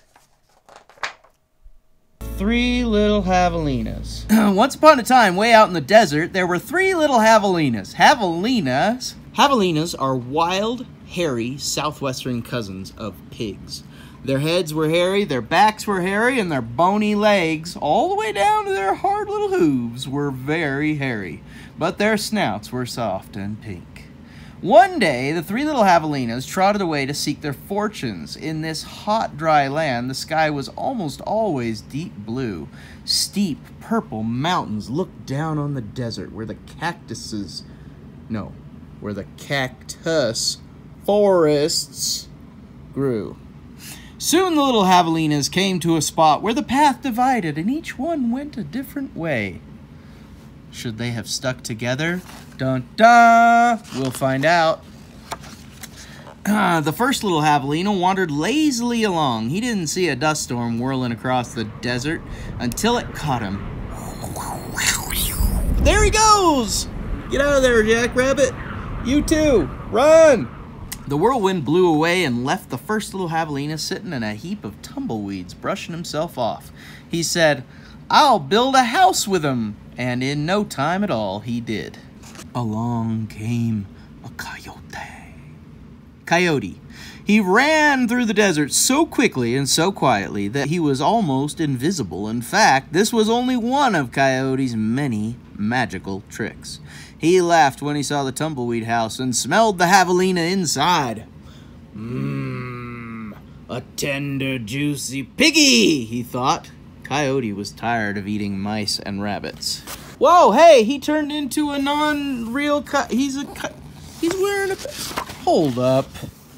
He's wearing a bandana there, too, I guess. But that looks like a real picture of a coyote. And this looks like a cartoony coyote. Which one's your favorite, the cartoon or the real? He called out sweetly, little pig, let me come in." "Not by the hair of my chinny chin chin," shouted the first javelina, who had a lot of hair on his chinny chin chin. "Then I'll huff, and I'll puff, and I'll blow your house in," said Coyote. And he huffed, and he puffed. Do it with me. And he... The tumbleweed house away! But in all the hullabaloo, the first little javelina escaped and went looking for his brother and sister. Coyote, who was very sneaky, tiptoed along behind. The second little javelina walked for miles among giant cactus plants called saguaros. Saguaros, they held their ripe red fruit high in the sky, but they made almost no shade, and the little javelina grew hot. Then he came upon a Native American woman who was gathering sticks from inside a dried-up cactus. She planned to use these long sticks called saguaro ribs to knock down the sweet cactus fruit. The second little javelina said, "Please, may I have some sticks to build a house?" Hau, or ha'u. When he was finished building his house, he lay down in the shade. Then his brother arrived, panting from the heat. and the second little javelina moved over and made a place for him. I see a problem with your little hut there. Besides that you can let mice in through that giant door, you have no door on the door. The door is just a hole. They're running away. I'll read it. Pretty soon, Coyote found the saguaro rib house. He used his magic to make his voice sound just like another javelina's. Little pig, let me come in, he called. But the little javelinas were suspicious. The second one cried, No, not by the hair of my chinny chin. Bah, thought Coyote, I'm not going to eat your hair. Then Coyote smiled, showing all his sharp teeth. I'll huff, and I'll puff, and I'll blow your house in. So he huffed, do it with me, and he puffed, and all the saguaro ribs came tumbling down, and they took off. But the two little javelinas escaped in the desert, still not discouraged. Coyote followed. Sometimes his magic did fail, but then he usually came up with another trick. The third little javelina trotted through beautiful palo verde trees with green trunks and yellow flowers. She saw a snake gliding by, smooth as oil. A hawk floated round and round above her in the air.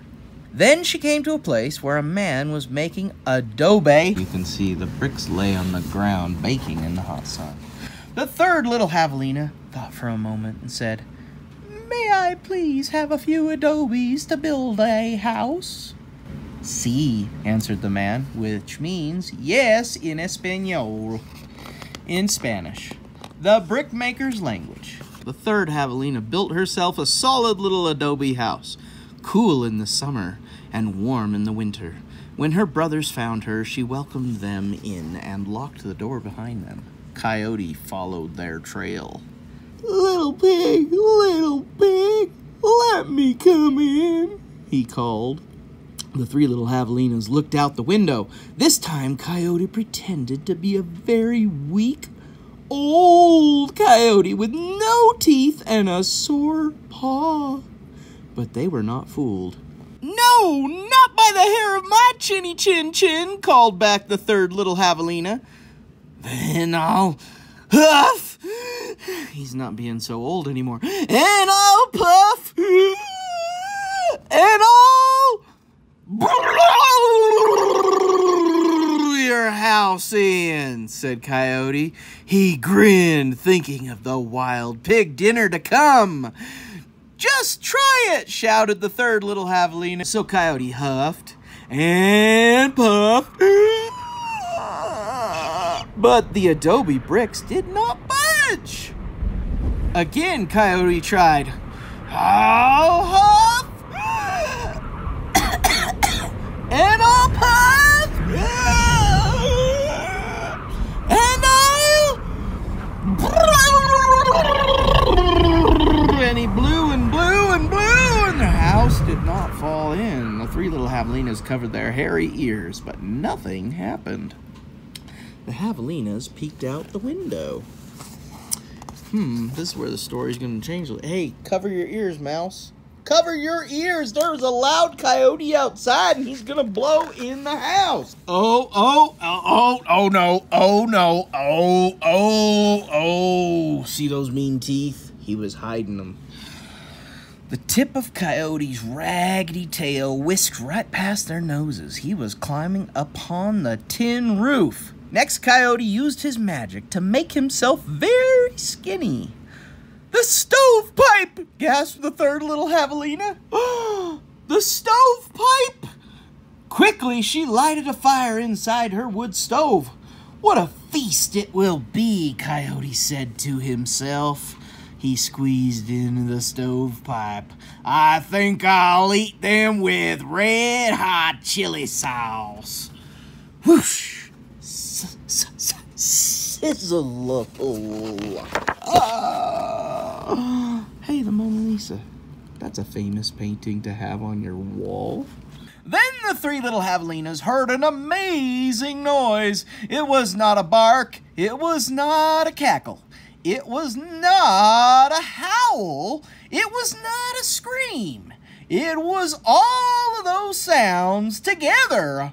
Yip, yip, oh, yip, yeah,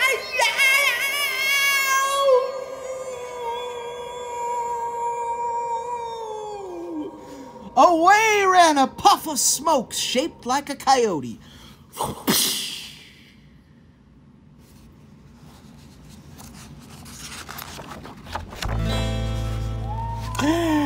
The three little Javelinas lived happily ever after in the adobe house. And if you ever hear Coyote's voice way out in the desert at night, well, you know what he's remembering.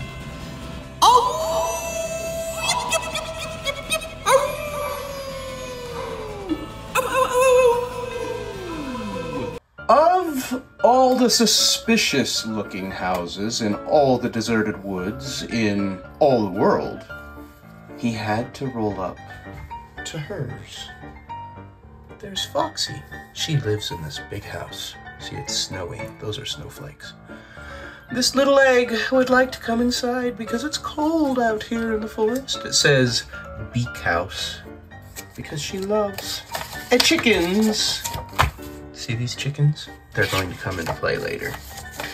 Foxy Dubois was utterly charming and always kind to strangers. So she invited Egg in for a bite to eat. Notice the art on the wall. That is an egg and a fork. And that is an egg that has been broken open on top. And that is an egg sitting on a table. That is a chicken in a bird cage, and that is Foxy with a big spoon ready to eat an egg, and there's an angry chicken. You're going to eat my egg! Don't do that!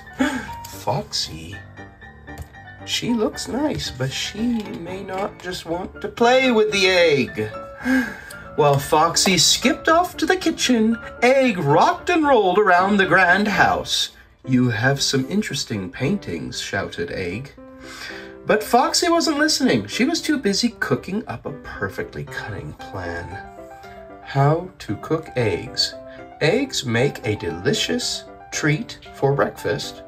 Boiled, fried, scrambled. Which would you prefer? That pie has a chicken coming out of it. It says chicken pie.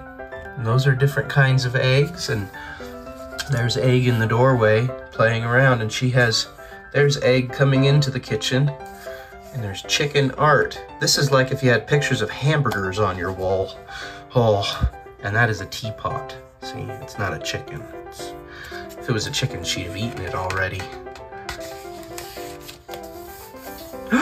Egg has on a bow tie, and they're having some cake, and some cupcakes, and some cake, and some ice cream sundaes, and some donuts, and some cake lasagna, and that is a cookie that's had a bite, a very small bite taken out of it, and she has an umbrella in her drink, and this is a golden chicken that holds candles. That's the golden chicken's job. Oh look, a fried steaming chicken fricassee. Foxy wanted the biggest, most delicious egg to eat, so she put part one of her conniving plan into action. A conniving plan is a secret plan to do something terrible.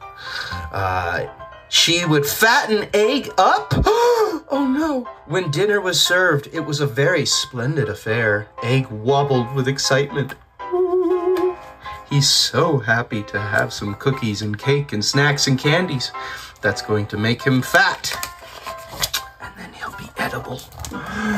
Foxy wanted a big egg, but she also wanted a fit egg. So, after dinner, she put part two of her devious plan into action. They played games. Oh look, she has a net and a spoon. I guess the net is in case he falls out. Have you ever tried to play a spoon race? It's very difficult. You put a spoon under an egg and you cup it like that and you have to run. Oh, little flower. You have to run and not spill the egg. So they have a net to catch the egg.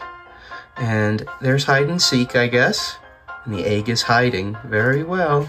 And they're playing musical chairs. There are 2 chairs though, so who's left without a chair? That's not how you play musical chairs. They had an egg and spoon race in the hallway and played hide and seek in the library, followed by musical chairs in the drawing room. I wish I had a drawing room. It'd be fun to draw in the drawing room. I don't know what you do in a drawing room. They used to have them. Probably not anymore. At the end of the night, Egg was in a complete spin. It had been a delightful evening, but he needed to rest his weary shell. He's playing the piano while she sings songs about, I don't know. What would she sing about? Hey, there's a spider up there. She should clean that. That's dirty. You simply must stay over, said Foxy. I have something even more wonderful planned for breakfast. Egg is hopping up the stairs with his nightcap, and she has on her chick slippers, and she has a bottle of water and a candle, and she has her hair in a curler, her one hair in a curler. As Egg snuggled down in his cozy bed, Foxy spent the night dreaming eggy dreams. Look, there's a chicken up there with a fork and a spoon. The whole bed is about eating chickens. This little chicken better... There's forks and spoons on the blanket! And there she is with her stuffed chicken with a bite out of it. She probably bit it in her sleep, thinking it was a chicken to eat. Dreaming eggy dreams. There were scrambled eggs and fried eggs, poached eggs and baked eggs, and best of all, soft boiled eggs and toast. But when Foxy Dubois awoke the next morning, she was in for a shock. She's dreaming of dancy chickens. Those are the dancing chickens from before.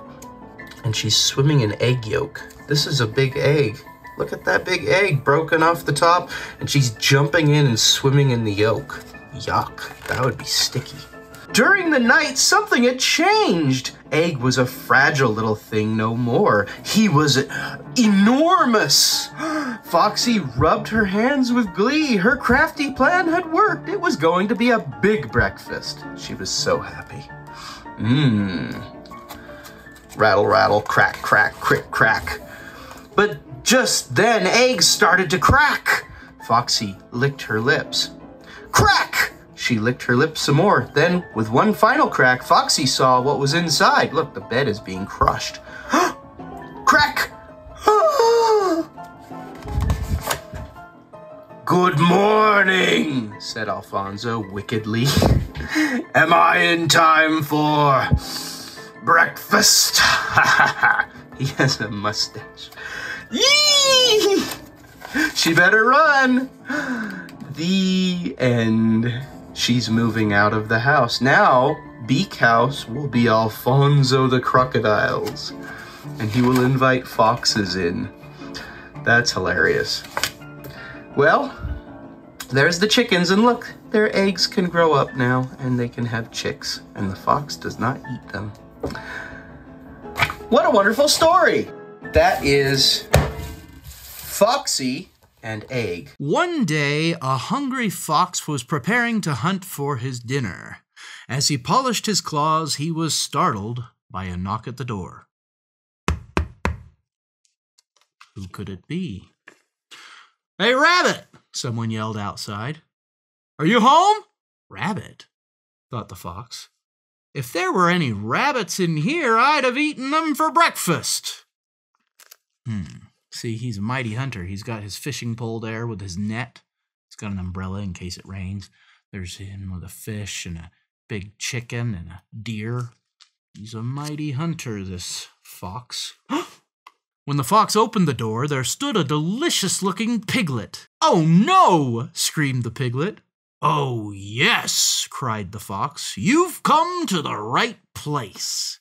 He grabbed the piglet and hauled him inside. Oh, no! See him crying? This must be my lucky day, the fox shouted. How often does dinner come knocking on the door? The piglet kicked and squealed. Let me go! Let me go! Sorry, pal, said the fox. This isn't just any dinner. It's a pig roast, my favorite. Now get into this roasting pan. Salt, pepper.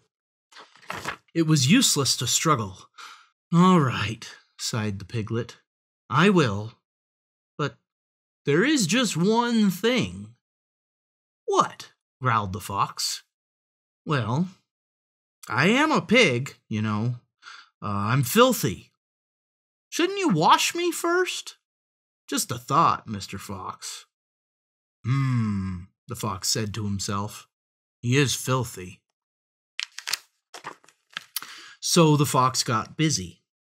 He collected twigs, he made a fire, he carried in the water, and finally he gave the piglet a nice bath. You're a terrific scrubber, said the piglet. Scrub-a-dub-dub, he's even got a little toy sailboat in his bathtub. There, said the fox. Now you're the cleanest piglet in the county. You stay still now. All right, sighed the piglet. I will, but... But what? Growled the fox. Well, I am a very small piglet, you know. Shouldn't you fatten me up to get more meat? Just a thought, Mr. Fox. The fox said to himself. He is on the small side. So the fox got busy. He picked the tomatoes, he made spaghetti, he baked cookies. And finally, he gave the piglet a nice dinner. You're a terrific cook, said the piglet. See, he's eating the spaghetti. Even has a fruit bowl. There, said the fox. Now you're the fattest piglet in the county. So get into the oven. All right, sighed the piglet. I will, but... What? Shouted the fox.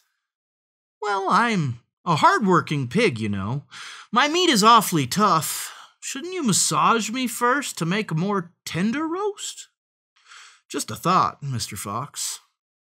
The fox said to himself. I do prefer tender meat. He's got celery in his mouth and all those trimmings. Time to cook him up. But first... So the fox got busy. He pushed and he pulled. He squeezed and pounded the piglet from head to toe. You give a terrific massage, said the piglet. He's sweating. But, the piglet continued, I've been working really hard lately. My back is awfully stiff. Could you push a bit harder, Mr. Fox? A little to the right, please. Yes. Now just a little to the left. The fox does not look like he's having the best time in the world. He's really getting sweaty. Mr. Fox, are you there? He's falling off the back there. But Mr. Fox was no longer listening. He had passed out, exhausted. He couldn't lift a finger, let alone a roasting pan. Poor Mr. Fox, sighed the piglet. He's had a busy day. Then the cleanest, fattest, and softest piglet in the county picked up the rest of his cookies and headed for home. Fox was so proud of how strong he was. Look, he exercised and he won a race. He was fast and he was strong, but not strong enough. What a bath! What a dinner! What a massage! Cried the piglet. This must be my lucky day. Off he goes.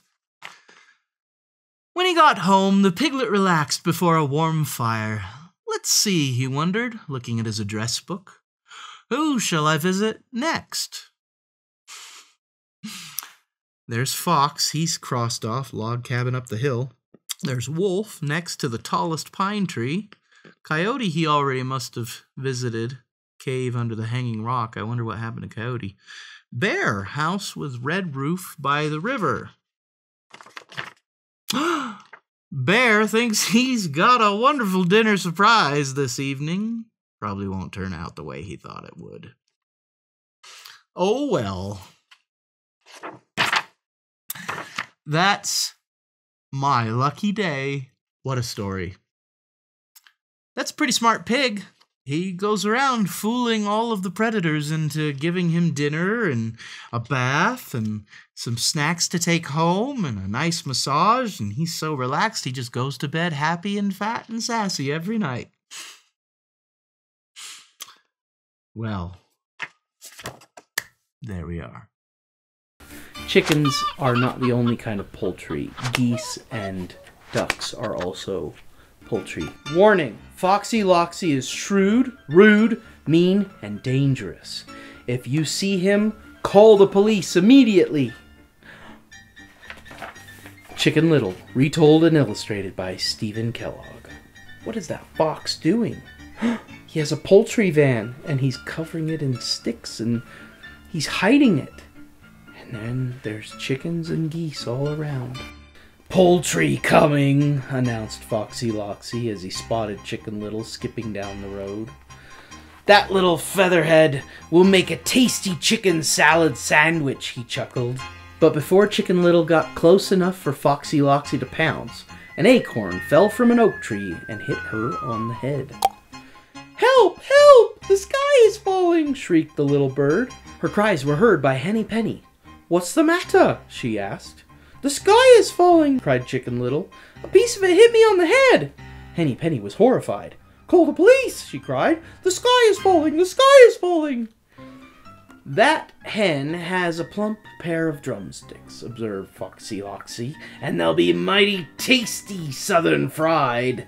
He was about to charge forward and capture the two chickens when the clamor reached Ducky Lucky. "What's all this cackling about?" he demanded. "The sky is falling!" cried Henny Penny. "A piece of it hit Chicken Little on the head." "This is terrible!" squawked Ducky Lucky, and together the three birds wailed, "Help! Police! The sky is falling!" Foxy Loxy shivered with greed when he imagined how delicious Ducky Lucky would taste simmered in spices and sauce. "Help! Police! The sky is falling!" But before he could spring from his hiding place, the cries of the group were heard by Goosey Lucy and Gosling Gilbert. "What luck!" whispered the fox. "I'll toast the bite-sized one as soon as I get home, and I'll pop the fat one into the freezer until Christmas." "The sky is falling!" Foxy Loxy almost fainted with delight when Turkey Lurkey came running across the fields. "There's my Thanksgiving feast," he chuckled. "This is the luckiest day of my life." He was about to pounce on his victims when suddenly he realized it was 6 against 1. "And that turkey and goose look like pretty tough birds," he murmured. "I'll avoid a scuffle by outsmarting these foolish fowl." Poultry. Police. Police. Disguising his truck and himself, he approached the group and announced, "Officer Loxy at your service, folks. What seems to be the problem?" "The sky is falling," chorused the birds. "A piece of it hit me on the head," added Chicken Little. "This is an emergency," declared the fox. "Into the truck and I'll take you directly to headquarters." They all jumped in the truck. Suddenly, as she looked more closely at the fox, Chicken Little remembered the wanted poster she had seen in town. Wanted, Foxy Loxy for kidnapping poultry. Warning, Foxy Loxy is shrewd, rude, mean, and dangerous. "It's Foxy Loxy!" she shrieked. "Run for your lives!" The birds tried to escape, but Foxy Loxy threw Chicken Little into the truck and locked the door. Before driving off, the fox couldn't resist reading the recipes he had selected for each of his captives. "And as for that nonsense about the sky falling," he sneered, "this is what beamed the dim-witted chick." With a triumphant laugh, he hurled the acorn skyward, jumped into the truck, and cried, "On to the kitchen!" The acorn soared above the treetops and lodged itself in the propeller gears of a Sky Patrol helicopter piloted by Sergeant Hippo Hefty. There's a hippo flying a helicopter in this book. Sky Patrol. Hip police. The hippo police. The hip police. Hip police. I can't say that. The gears jammed, the propeller stopped turning, and the helicopter plunged down to the earth. The falling helicopter crashed into the cab of the poultry truck. Foxy Loxy leaped from the wreckage, screaming, "The sky is falling! The sky is falling!" "Stop that thug!" cried the birds. Sergeant Hefty flattened the fleeing fox. "You're under arrest," he announced. "You mean I'm under a hippo," snapped Foxy Loxy. During his trial, Foxy Loxy insisted that he was innocent, but the judge sent him to prison on a diet of green bean gruel and weed juice. His Honor, the judge, Adolphus Amphibious Frog, spelled PH. Because an F is not the only letter that makes a F sound. PH also does, like pharmacy. On her way home, Chicken Little recovered the acorn. She planted it next to her coop. Years later, when the acorn had grown into an oak tree, her grandchildren loved to snuggle beside Chicken Little and listen to her adventure. The end. The true story of the Three Little Pigs. Everybody knows the story of the Three Little Pigs. Or at least they think they do. But I'll let you in on a little secret. Nobody knows the real story. Because nobody has ever heard my side of the story. I'm the wolf. Alexander T. Wolf. You can call me Al. I don't know how this big bad wolf thing got started, but it's all wrong. Maybe it's because of our diet. Hey, it's not my fault wolves eat cute little animals like bunnies and sheep and pigs. That's just the way we are. If cheeseburgers were cute, folks would probably think you were big and bad too. Look, there's bunny rabbits sticking out in a couple of squirrel legs. And somebody's nose. And there's a rat tail. Would you eat a burger like that? I wouldn't. A sneeze plus B sugar equals. But like I was saying, the whole big bad wolf thing is all wrong. The real story is about a sneeze and a cup of sugar. This is the real story. There's his ears. Way back in Once Upon a Time, I was making a birthday cake for my dear old granny. I had a terrible sneezing cold. I ran out of sugar. There's his granny up there. It's kind of a messy cooker. So I walked down the street to ask my neighbor for a cup of sugar. Now this neighbor was a pig, and he wasn't too bright either. He had built his whole house of straw. Can you believe it? I mean, who in his right mind would build a house of straw? That'd be pretty, I mean, what if the breeze blew a little hard? You know, it's kind of dangerous living in a straw house. Plus candles. What if it's your birthday and you burn your house down on your birthday? That's not a good idea. So, of course, the minute I knocked on the door, it fell right in. I didn't want to just walk into someone else's house, so I called, Little Pig, are you in? No answer. I was just about to go home without the cup of sugar for my dear old granny's birthday cake. That's when my nose started to itch. I think he's allergic to all this straw. I felt a sneeze coming on. Well, I huffed, and I snuffed. And I sneezed a great sneeze. Oh, there goes the pig. See his bottom flying? And you know what?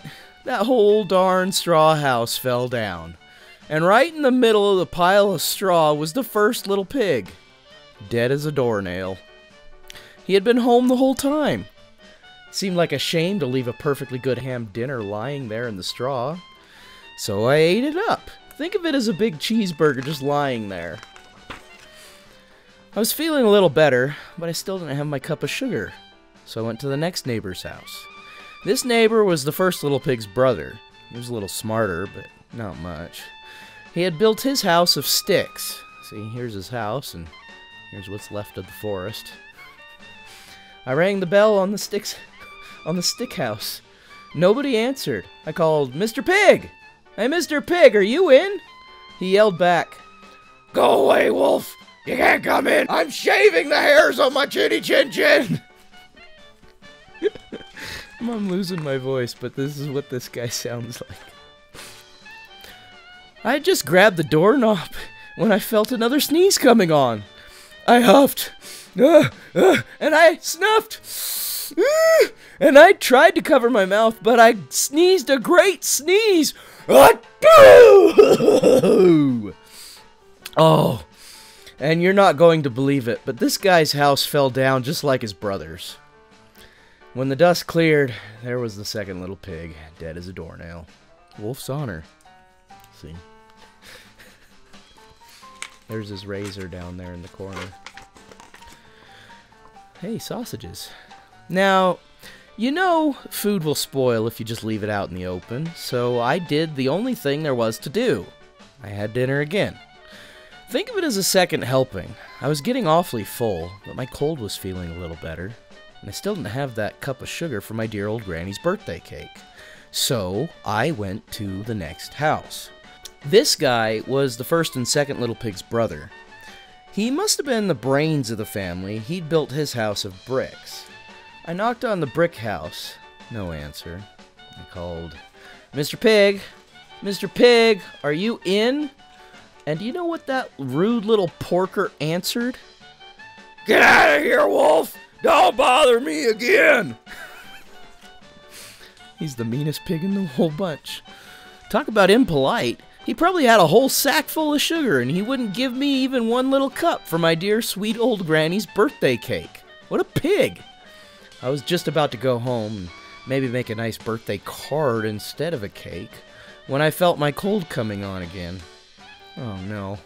I huffed, and I snuffed, and I sneezed!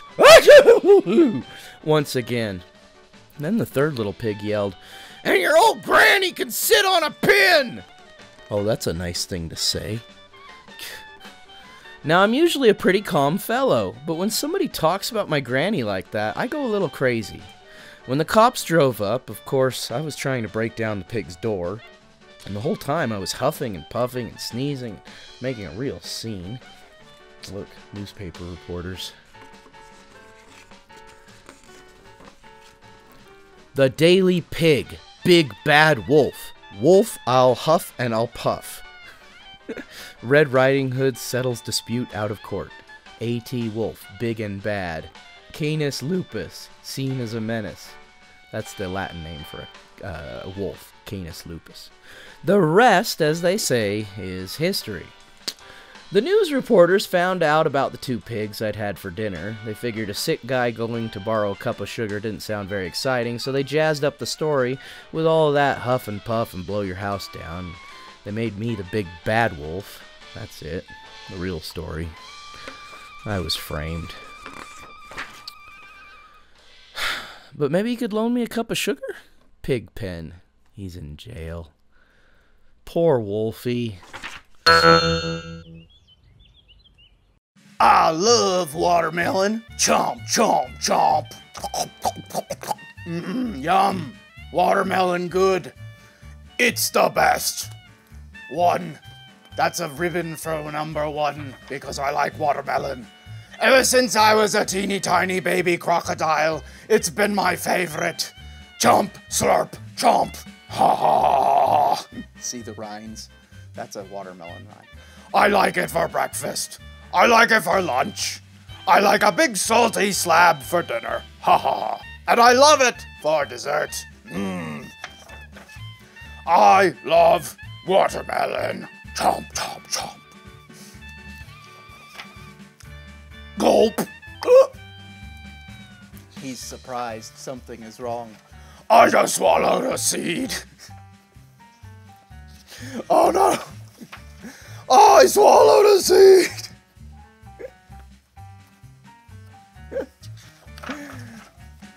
It's growing in my guts. See, there's a big watermelon in his x-ray. It's in his tummy and it's growing, oh no. Would that really happen? No. But Soon vines will come out of my ears. My stomach will stretch. My skin will turn pink. Oh! Nobody is afraid of a pink crocodile.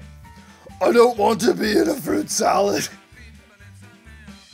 Get it? Because he's green on the outside, he's afraid he'll turn pink like a watermelon. Pink on the outside and be in a fruit salad and someone will chomp him all up. Somebody please help me. He's crying crocodile tears. That's a metaphor in a lot of stories. Crocodiles, they'll have a little tear and they don't really mean it. But this one sure does. Grumble, grumble, goes the crocodile tummy. Oh no, I can't feel it. I can feel it growing inside me. It's happening right now. My stomach feels funny.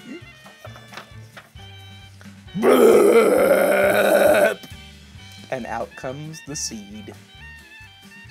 Oh, you gotta cross your eyes for that. Remember how to cross your eyes? Finger out, look at your finger, pull it in.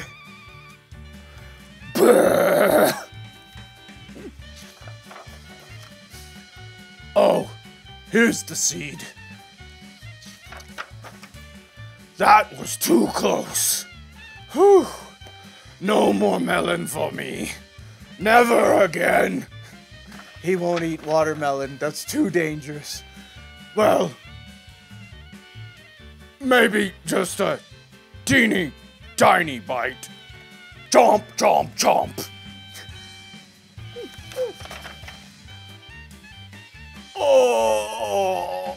Oh, his tummy, it hurts again. The watermelon. That is The Watermelon Seed by Greg Pizzoli. Nom, nom, nom, nom, nom.